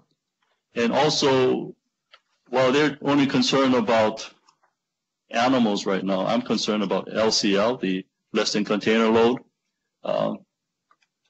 From my perspective, it's a security problem. Having those people walking around without properly having quick cards. Coast Guard is being very kind to them. From our perspective, I think that needs to be consolidated really off-site. It makes more sense. And I think anybody who's been stuck in traffic in that right lane to Nimitz and or during lunchtime walking by and see that line, somebody is paying that driver or somebody is losing money per container from Sand Island to that location. We are very cognizant of that. We were trying to have a temporary road move from Sand Island through formerly the Kapalama Military called Road 2, past Surfco, all the way inside, avoiding all Kalihikai. With construction and with sea level rise, they raise this thing 2 feet higher. So now I can't get into the area. We have to figure out a different way, but we were counting 1,500 to 1,700 trucks a week passing there. About half of that was coming from Sand Island over to Young Brothers. So we understand what traffic is. This is supposed to reduce because of the inner terminal transfer between PESA and YB, almost a natural partnership between both parties. It should help reduce the traffic. Still, this facility needs an off-site facility for animal transfers, other animal issues. And we're sensitive that if the state owns it, ag doesn't have to pay. Nobody pays land rents. Nobody pays the county taxes. This benefits ag, which goes to Councilman Richard's point about trying to keep costs down and making sure that if we're going to rely on sustainability, the State Department of Transportation has to participate in some way to keep costs down. There are real costs to the to YB, but for us, holistically, it's for everybody, right? For the whole state. So we're not necessarily driven by revenues. We are, because we have to pay for this monstrosity, about $500 million worth of construction, but it's for the benefit of the public good. And in this particular case, if they're willing to look at it, I can't solve this problem by myself. So we're reaching out to the Department of Ag. I reached out to the Department of Business and Economic Development. And my friend on Maui, my friends on Maui, I reached out to DBED to see what grants might be available. And we're trying to have a meeting sometime around February 13th. I met with Director McCartney last night. So I'm trying to move as quickly as possible upon hearing this from last week here and trying to move with Godspeed to try and resolve a lot of issues as well as clarify a lot of passionate statements and positions being stated, but I'm not a stakeholder in per se. I'm a facilitator and actually links everybody together as the landlord. So we do affect costs. We can affect their operation and efficiencies. You will not be able to have this hearing if you only had half the room. You can now have this if we gave you more space as a state. More efficient, more pleasant. Space matters, and we as a state contributes either to the productivity or to their costs. Okay. So if we ever get back together, I'll let YB look at this. I walked with industry on this on Friday afternoon. It's quite exciting, except we have to figure out how to handle trafficking and all of this. But I'll let other people talk to this possibility. I'm not an expert in it, but if we can make it available and we can make it happen, certainly we're willing to participate and help. Okay, thank you. Thank you, Mr. Yogi. Can you, there's a lot of information. Commissioners, any questions quickly? I think. Just, Davis, the consent decree, that's done.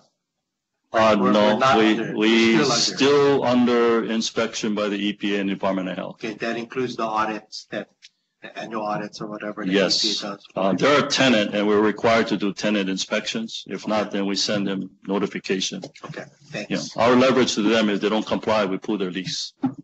Yeah. Okay, thank you. Okay. Anything else? No, I just want to thank you for coming so prepared and. I've been living this and I thought I put it to bed, but grass grows. Thank you. Yeah, thank you. Next, we have a few people that have indicated possible if they were going to speak. Bobby Farias.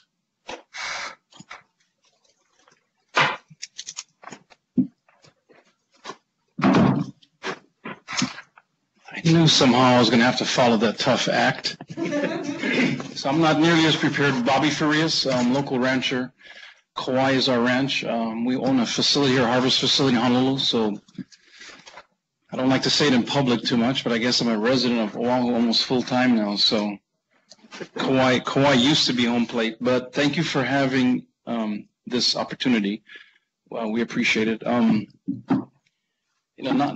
Again, lots of good points were made, and so, not to go back into all of that depth, but I think I want to start off with, YB's been a great partner in this space. This is a rough business to be in. As we saw the numbers, right, it's not a lucrative business, and whenever it's not lucrative, it's hard to be called a business.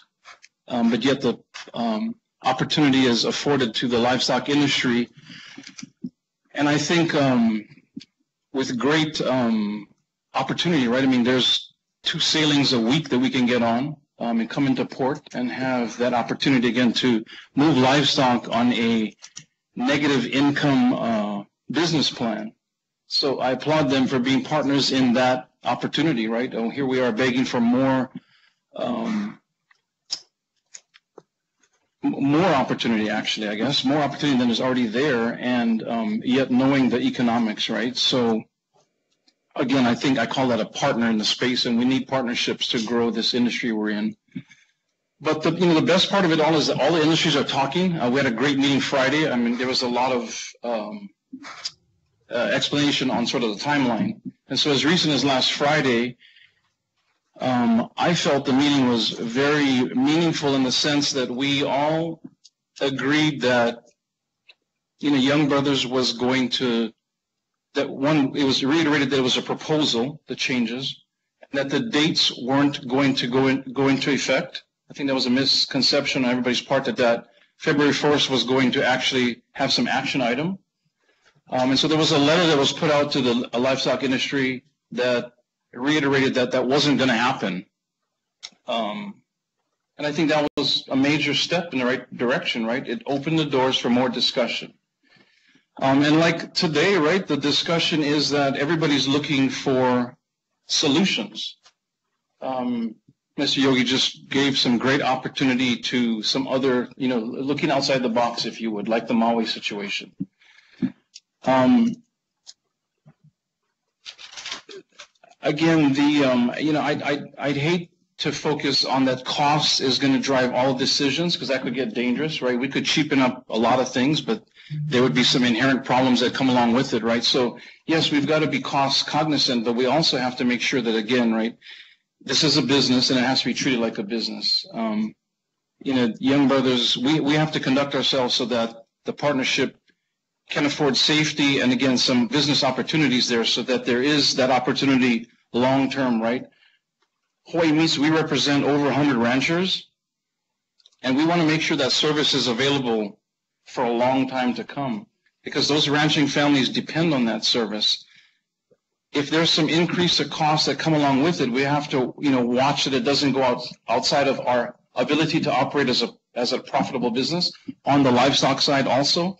But again, we can't hamper the opportunity so that it's cheap enough to transfer animals from island to island, but yet we don't allow the partnership, in this case Young Brothers, to keep that a viable option for us, right? I mean, that's the only way we get between islands. So again, I just like to say that, I think Young Brothers through all of this has been a great partner. I mean, no transfers, there's documents that go back to 2014, right? The point is they've kept that opportunity available to the industry, and the conversations have continued. And with that, again, there's lots of opportunity to get to a great resolution to all of this, and that's all I'd like to say. Great. Thank you. Thank you, Mr. Farias. Next is Scott Enright. Okay. Next was Linda Rosehill. Okay, thank you. Next is Kaya Mung.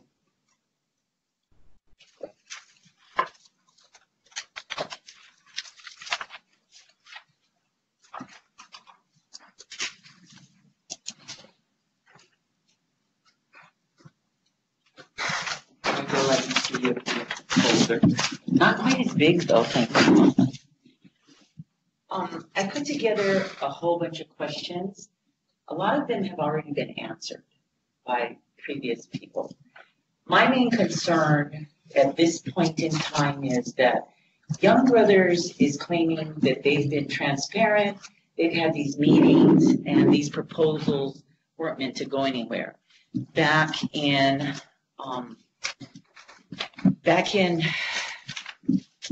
2014, we had a notification put on counters and handed to us when we went in to ship our livestock.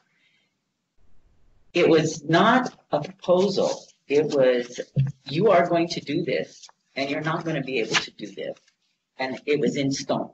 We went, several of us livestock shippers, Mr. Balthazar and I, Gerald Bueno, and Bud Gibson, went to Senator English, and we showed him the letter that we got, the notification. It wasn't a letter. Notification that Young Brothers was basically strangling us. We couldn't do anything. We couldn't transfer. We couldn't use the devices. And it had to cease and desist immediately. Well, I talked to an attorney because in this notification, shippers would go onto the pier. We would be liable for anything that happened, whether it was Young Brothers ran their forklifts through our containers or they dropped a box and killed an animal.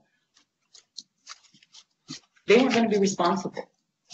In this new document, this proposal that they say were just proposals, and it was told to me about 90 times. It's in red. It's just a proposal.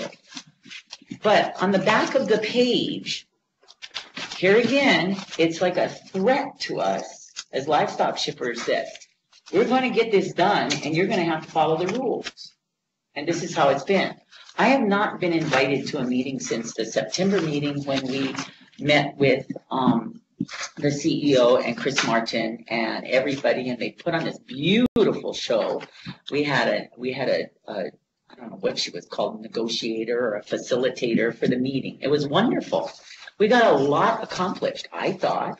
One of the things, thank you, Chris, for the cattlemen, and hopefully sometimes our horses or whatever can be transferred from the outside islands on a Friday. It's very helpful to a lot of people, especially I have a situation where I have people that transfer their livestock all the way from the Ka'u district, Hilo. It's an hour and a half, 2.5 hours, 3 hours sometimes for them to get livestock to the pier to ship. Well, they also have livestock coming in, but it's on a different day. So that's 2 times a week. These people, one horse maybe a few sheep for a 4-H kid, and the high school rodeo kids. And so they miss the barge. They got to bring their animal, go pick it up, take it back, and then the other guys that are going that way, they got to wait another several days to make this trip, this will really help, because if we are allowed to do that, that Friday, they come into Kauai High from Honolulu, so they can pick up. If they are allowed to ship back, they bring that horse or that whatever the commodity is, cows or whatever, they bring them down and put them on the barge, and we get them here on Saturday. And again, I thank Chris for making that happen. It took a while. We asked for a long time for it. And I didn't understand the logistics. It was mostly the cattlemen. And now that I've read it more about it, I've figured it out with the schedules and stuff.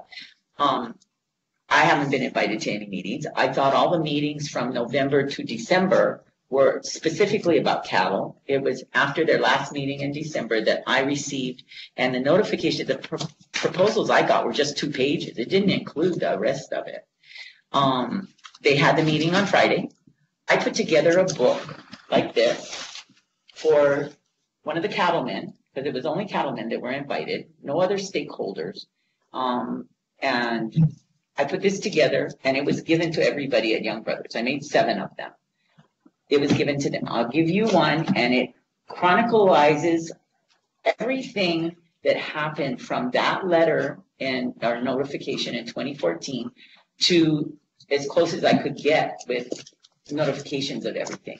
And I thank Mr. Yogi for bringing everything, because this is what I've been saying at every single meeting. What happened to our standards? We worked so hard, our little task force. We had meetings with the Department of Transportation Harbors, the Department of Agriculture, the state veterinarian. They did research. Ashley Stokes at the time from the University Extension, Ag Extension. She went into tried to do the federal guidelines, like they were talking about the interstate transportation. We're unique in Hawaii. We cannot put our animals in a trailer and pull it with a truck down the road, go to state fairs, state finals for high school rodeo. I can't sell my horse and drive it down the road 15, 20 minutes and get a profit off of it. I have to put it on a barge and pay big bucks to get it there and hope to God that it gets there safely. We standardize. I've worked my butt off to go down there. I don't get paid. I go to the pier when I don't have anything, just to meet people, to make sure they follow our standards. Because Young Brothers never put anything out after Mr. Yogi sent them those criteria for the standardization of everything and the best practices for our shipping. It sat there all these years and nothing was done. If we can work with them, everybody work with them and get these things done, we don't have to go through all of this threatening no transfers and the safety and everything. We've been safe. Our horses, my alpacas, and my pet goats have never gotten loose. They've never been running amok. They've never caused injury to anybody. And that's because me as a shipper and an animal lover and a horse owner for all my life, and I'm not going to say how old I am, but I'm ancient. I make sure that everything is taken care of. We need support. Thank you from Dean. He has talked to me several times. He understood. Thank you for facilitating this, so you understand where we as shippers and transporters are coming from, and that we can't be hamstrung. They're the only game in town. They're our only way for all these kids to participate. They work so hard all year long, and then to go to state finals and have to pay an arm and a leg. They can't do it. The fundraisers to get them to the mainland. My daughter went through high school rodeo. It cost thousands and thousands of dollars. We didn't have that kind of money. My daughter went out and she got sponsors. That's what all the kids seem to be doing, because that's the only way the families can afford to do it. Owning a horse, as I testified before, one bale of hay in the mainland is $8. Here in Hawaii, I just got a bale yesterday. It went down $1. It's $40 now. But that we have to make it sustainable. Like Bobby said, we need the partnership. We all need to work together. But when they start sending out proposals like that, we all feel threatened. I took it as a threat. I was told I was going to have to put my $150,000 client's horse in a container put on a truck down the road to a ramp. That is not, the vets will tell you, you do not take a horse, any kind of horse, down a cement cattle ramp and shoot. I've seen them die like that, and I won't do it. And I really appreciate you trying to get to the bottom of this and have this meeting and get everybody to work together. And I think we should go with Mr. Yogi and work it out. He has the right. I don't know about this facility. To me, I worry that it's away from Young Brothers facility. Are they going to have guards on the gate? Are we going to have to contend with people coming in and out? Who's going to provide the guard system? Also, if we do use this warehouse, where is the forklift coming from to pick up our containers, the cattle containers, the box stalls, any of the containers? They have to go down this back road here. This road is generally packed all the way to Sand Island with truckers getting in the back gate. So I see a traffic problem already. The Nimitz Highway has been a debacle. And a part of that is because Young Brothers changed their rules and their gate times and their shipping schedules. So with all of those changes made, it's caused some more traffic problems and stuff. So I hopefully it can be worked out. Thank you. Do you want to provide a binder if you can give that to our attorney? Appreciate it. We had one more, well, it was a group here signed, Jesse Andrade and Shauna Raposa. Yeah, okay. Now we've worked through those who have signed up. Mr. Nasheen in the Consumer Advocate's office.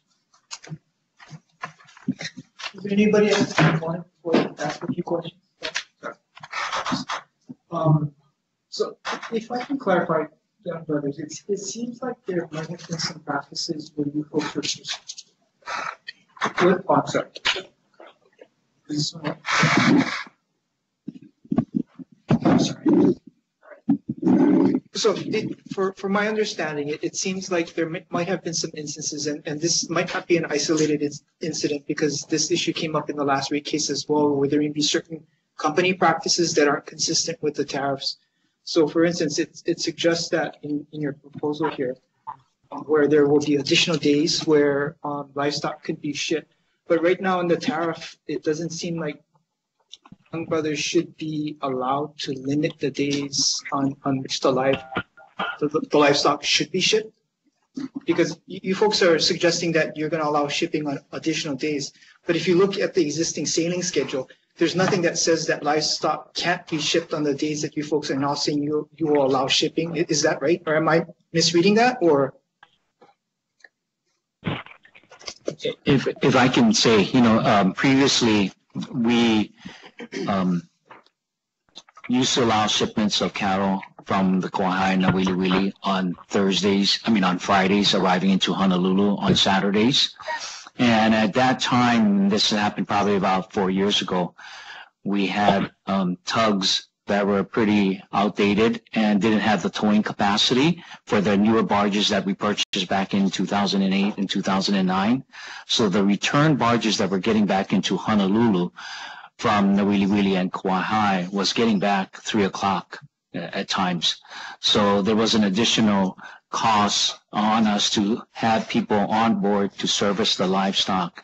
So we told the livestock industry, the cattlemen's industry, that we will review this situation once again when we started having our new tugs that came on board back in 2018 and 2019. So that's when this proposal came back out, is we will go ahead and allow shipments of livestock from Kauai and the Wili Wili Friday back into Honolulu on Saturday. Can I clarify the point that Keith's trying to make, just to make sure that the group understands? And correct me if I'm wrong, Chris. Right, so it was limited largely because based on arrival time, customers wouldn't be able to pick up the livestock. And so the livestock, you can't leave an animal on pier. And so that's part of why we had to discontinue the shipment for that particular sailing. So it was really in the interest of the safety of the livestock. Okay, and thank you for that clarification, but I guess the next question would be, why wouldn't that have resulted in a tariff transmittal with the commission to indicate that you folks are going to deviate from the commission-approved tariff? I'm not sure. So, I mean, and I guess just to kind of get an understanding, I think there's now going to be this effort to have further discussions with the stakeholders about the proposed changes, and the 2-page letter or maybe 5-page letter is not necessarily going to be adopted because it certainly hasn't been proposed in the instant rate case. Do you folks agree that most of the changes, if any changes occur, would need to be part of either a tariff filing or a rate case? Because it seems like, but again, you folks might have implemented certain practices that really should have resulted in a filing before the commission to ensure that there was some opportunity, a transparent opportunity to review the changes and to have the commission approve it. Just kind of want to get feedback on that.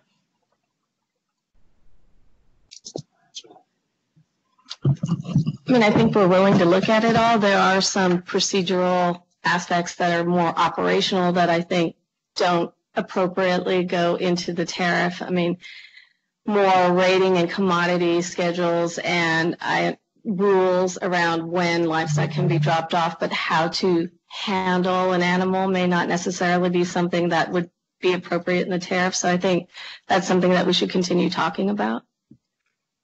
Okay. And just so that I can understand, you folks are proposing the use of either 20-foot or 40-foot containers, but again, for some other shippers who may not necessarily have more than a single animal to ship, are there other options? Because, for instance, you folks have G-vans for LCL carriage, and you don't necessarily require an LCL customer to use a 20-foot or 40-foot container. So are there other options that could be considered with respect to what might be used for something such as a single animal or? Trailers is also another option. Okay, so right now the options you folks are considering are trailers, the 20-foot and the 40-foot. And if there are other solutions available, and I know it's kind of a limited industry in terms of inter-island shipping, but are there other options that might be out there that you folks looked at but aren't considering? Like we talked about, the discussions are ongoing, and we've not seen a specific type of other shipping device that is available, but if there's one that came about or was brought to the forefront that we could agree upon was safe and useful for both the industry as well as practical for us to ship, then we would be open to that. Okay, so well, I mean, ultimately, it's still subject to additional discussions that are expected to occur with various stakeholders, and I guess if you can help me sort of understand what additional procedures are you going to have these discussions? Because I think there were a few comments that you folks may have met with some cattlemen and whatnot, but to the extent that there are also other people who rely on Young Brothers services, what opportunities are there for the inclusion of their comments as well in some of those future discussions?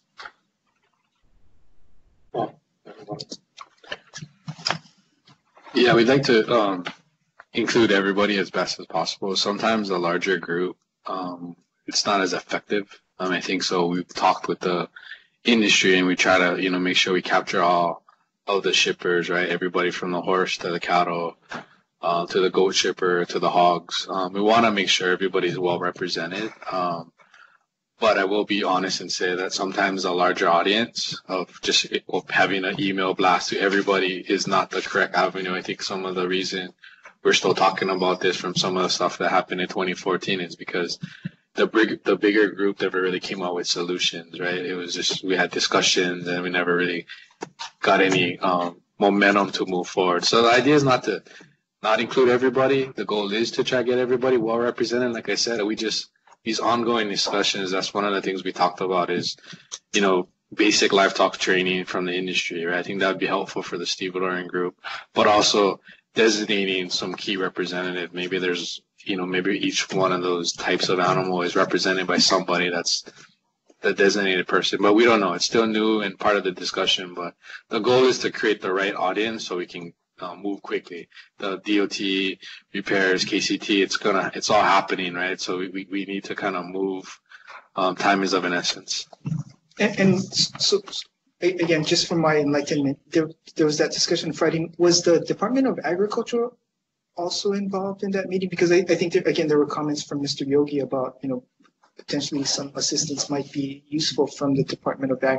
Because I think what we'd want to try to avoid is potentially if certain standards are adopted that may not necessarily be consistent with Department of Ag, and then there may be conflicts between what you folks may be discussing with the stakeholders and Department of Ag later telling you guys, yeah, that doesn't work. So I would think maybe not necessarily putting at odd with what you just said about trying to make it too large, but I would think we should try to make sure that there isn't a situation where we go too far down without making sure that there's some feedback from relevant or stakeholders who should have a say, and make sure there are opportunities to coordinate between especially Department of Ag and Department of Transportation in terms of developing standards, if any. And then going back to what's being proposed, and I think it was addressed a little bit, but if you folks are suggesting that there should be standards or certifications as it relates to some of the containers, do you guys have current thoughts about who would do that besides self-certification? No, we don't. Right. Would that be something that where either Department of Ag should have some feedback as to what might be safe for the animals, and or Department of Transportation in terms of acceptable containers? So if we get back to the letter that was issued, I believe by, I don't know if it was Davis or your predecessor, was it you, David? It was really, so the ask was to have the industry work on those standards and to educate the balance of the group, and then identify a potential resource to certify. And that's kind of where we stand today, right? I mean, that's the onus was really put on the industry to develop the standard and identify a certifier. So I just want to clarify that, because at a point there was a couple of times where it was stated that YB came up with this standard and such, and that's not the case, right? We didn't develop we collaborated in that effort, but we didn't develop the standard. But as I think Commissioner Potter asked earlier, do we have an idea of who it would certify at this point? Not really. I mean, there's the ones that we use today for Coast Guard and DMV, but as you suggested, right, Department of Ag may have some say as well. It could be any one of those resources. So it may be consistent with what Commissioner Potter was raising. If a single agency doesn't necessarily step up to the plate, so to speak, is that something that maybe shouldn't be imposed? Because otherwise it would seem to put to create a tension, right? In the sense that if there's a requirement for certification, but no one's going to do the certification, what happens? I mean, could shippers actually use the service, or are they stuck because they can't provide a certified container? Well, I guess we'd have to also talk to our landlord, right? The landlord's imposing this requirement that there's a standard established, and if we don't comply with that, we could also be, evicted. So, it's about managing all of these different, obviously we don't want to cross that road, or we want to work with all the stakeholders to make sure that we're in a position to ensure that we can operate safely, both for our employees, our customers, as well as the livestock. And I'm, whether someone comes to the table or forefront and is willing to, certify these devices or not, I don't know. Hopefully that's not the case, but we have to continue to explore that. I don't think, I guess to your point, to answer your question specifically, if no one comes to the table, and we'd have to talk about this, we'd have to come to some kind of compromise to say, well, how are we going to continue to provide this service to our customers without the certification? But I don't think YB by itself can make that decision. Right.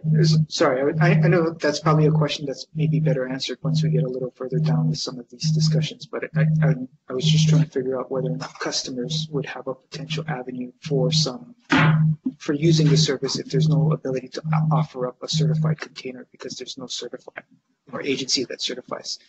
And I'm sorry, if I can just add to what Jay was saying, some of the things that were thrown across the board in the discussion with DOT, with the the livestock industry, was to have and I think that's evident in one of the papers that was put forward, was to have the industry come up with a board on each island that could, if a third-party certifier cannot be found, then to have an advisory board on each island where shippers can go to and they can determine that that shipping device is suitable for shipping. Okay, sorry, and not to harp on this, but based on what you folks are proposing and will likely discuss in further discussions with stakeholders, are there any immediate changes that should be made to the tariff because you're not necessarily following the tariff that is currently approved by the Commission? It sounds like we may need to look at the delivery and cutoff times and, restrictions related to that. That may be something that we need to look at and propose a change to. But aside from that, I think we haven't done a comprehensive look. I know that there are currently requirements that allow for crates, which is where box stalls, I believe, fall into. So there isn't a whole lot, and you've probably seen it written in the tariff around handling of livestock. And so I think currently there isn't anything that's in violation of it other than maybe what you've just raised. Okay. Right. Thank you. Well done. Well, I probably have additional questions, but they may come in the form of IRs and reviews. Yeah. Okay. We do want to be mindful. Just 2 more cents. I think it'd be easy to find somebody to standardize trailers and containers, just because it's standard shipping devices within the industry, right? But as we mentioned before, box laws, YB might be the only one in the nation that uses these type of devices. So to find somebody to certify might be difficult. So again, it's what we're trying to certify. If it's containers, we could probably have somebody and contacts of who could be doing it. But again, we're talking about everything right now. So it's still doing the game. So to find somebody to actually certify box laws, I think we're a ways away. Okay, thank you. We'll be mindful of, sorry, Mr.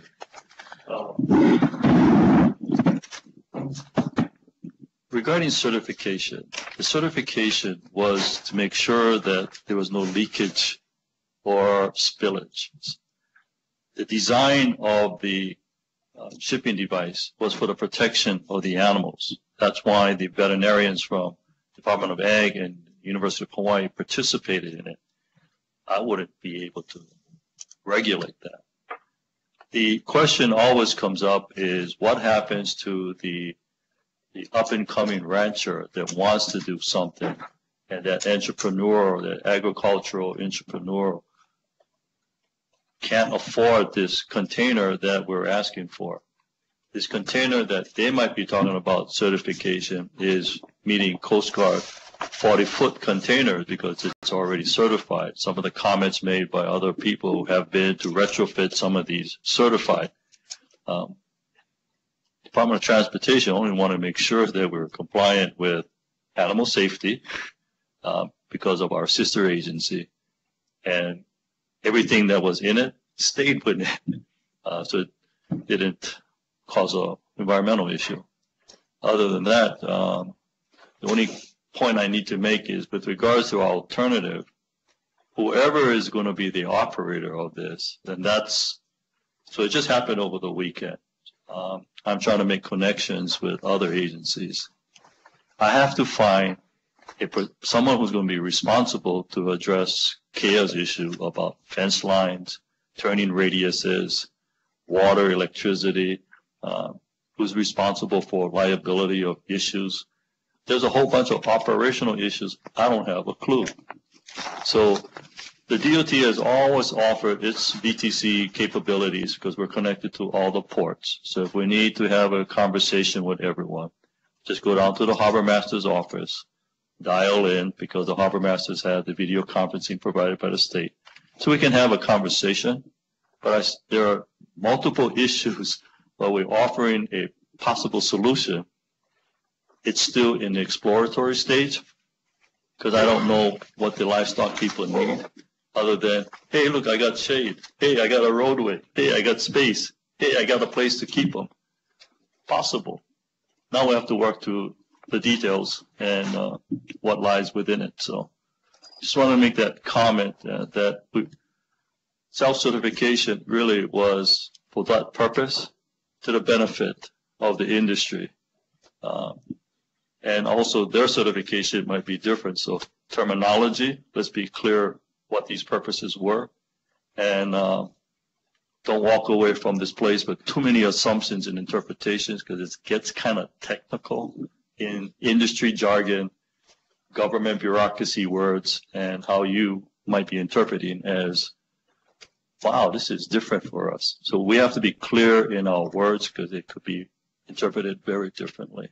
So we welcome everyone. Just come with an open mind. Thank you.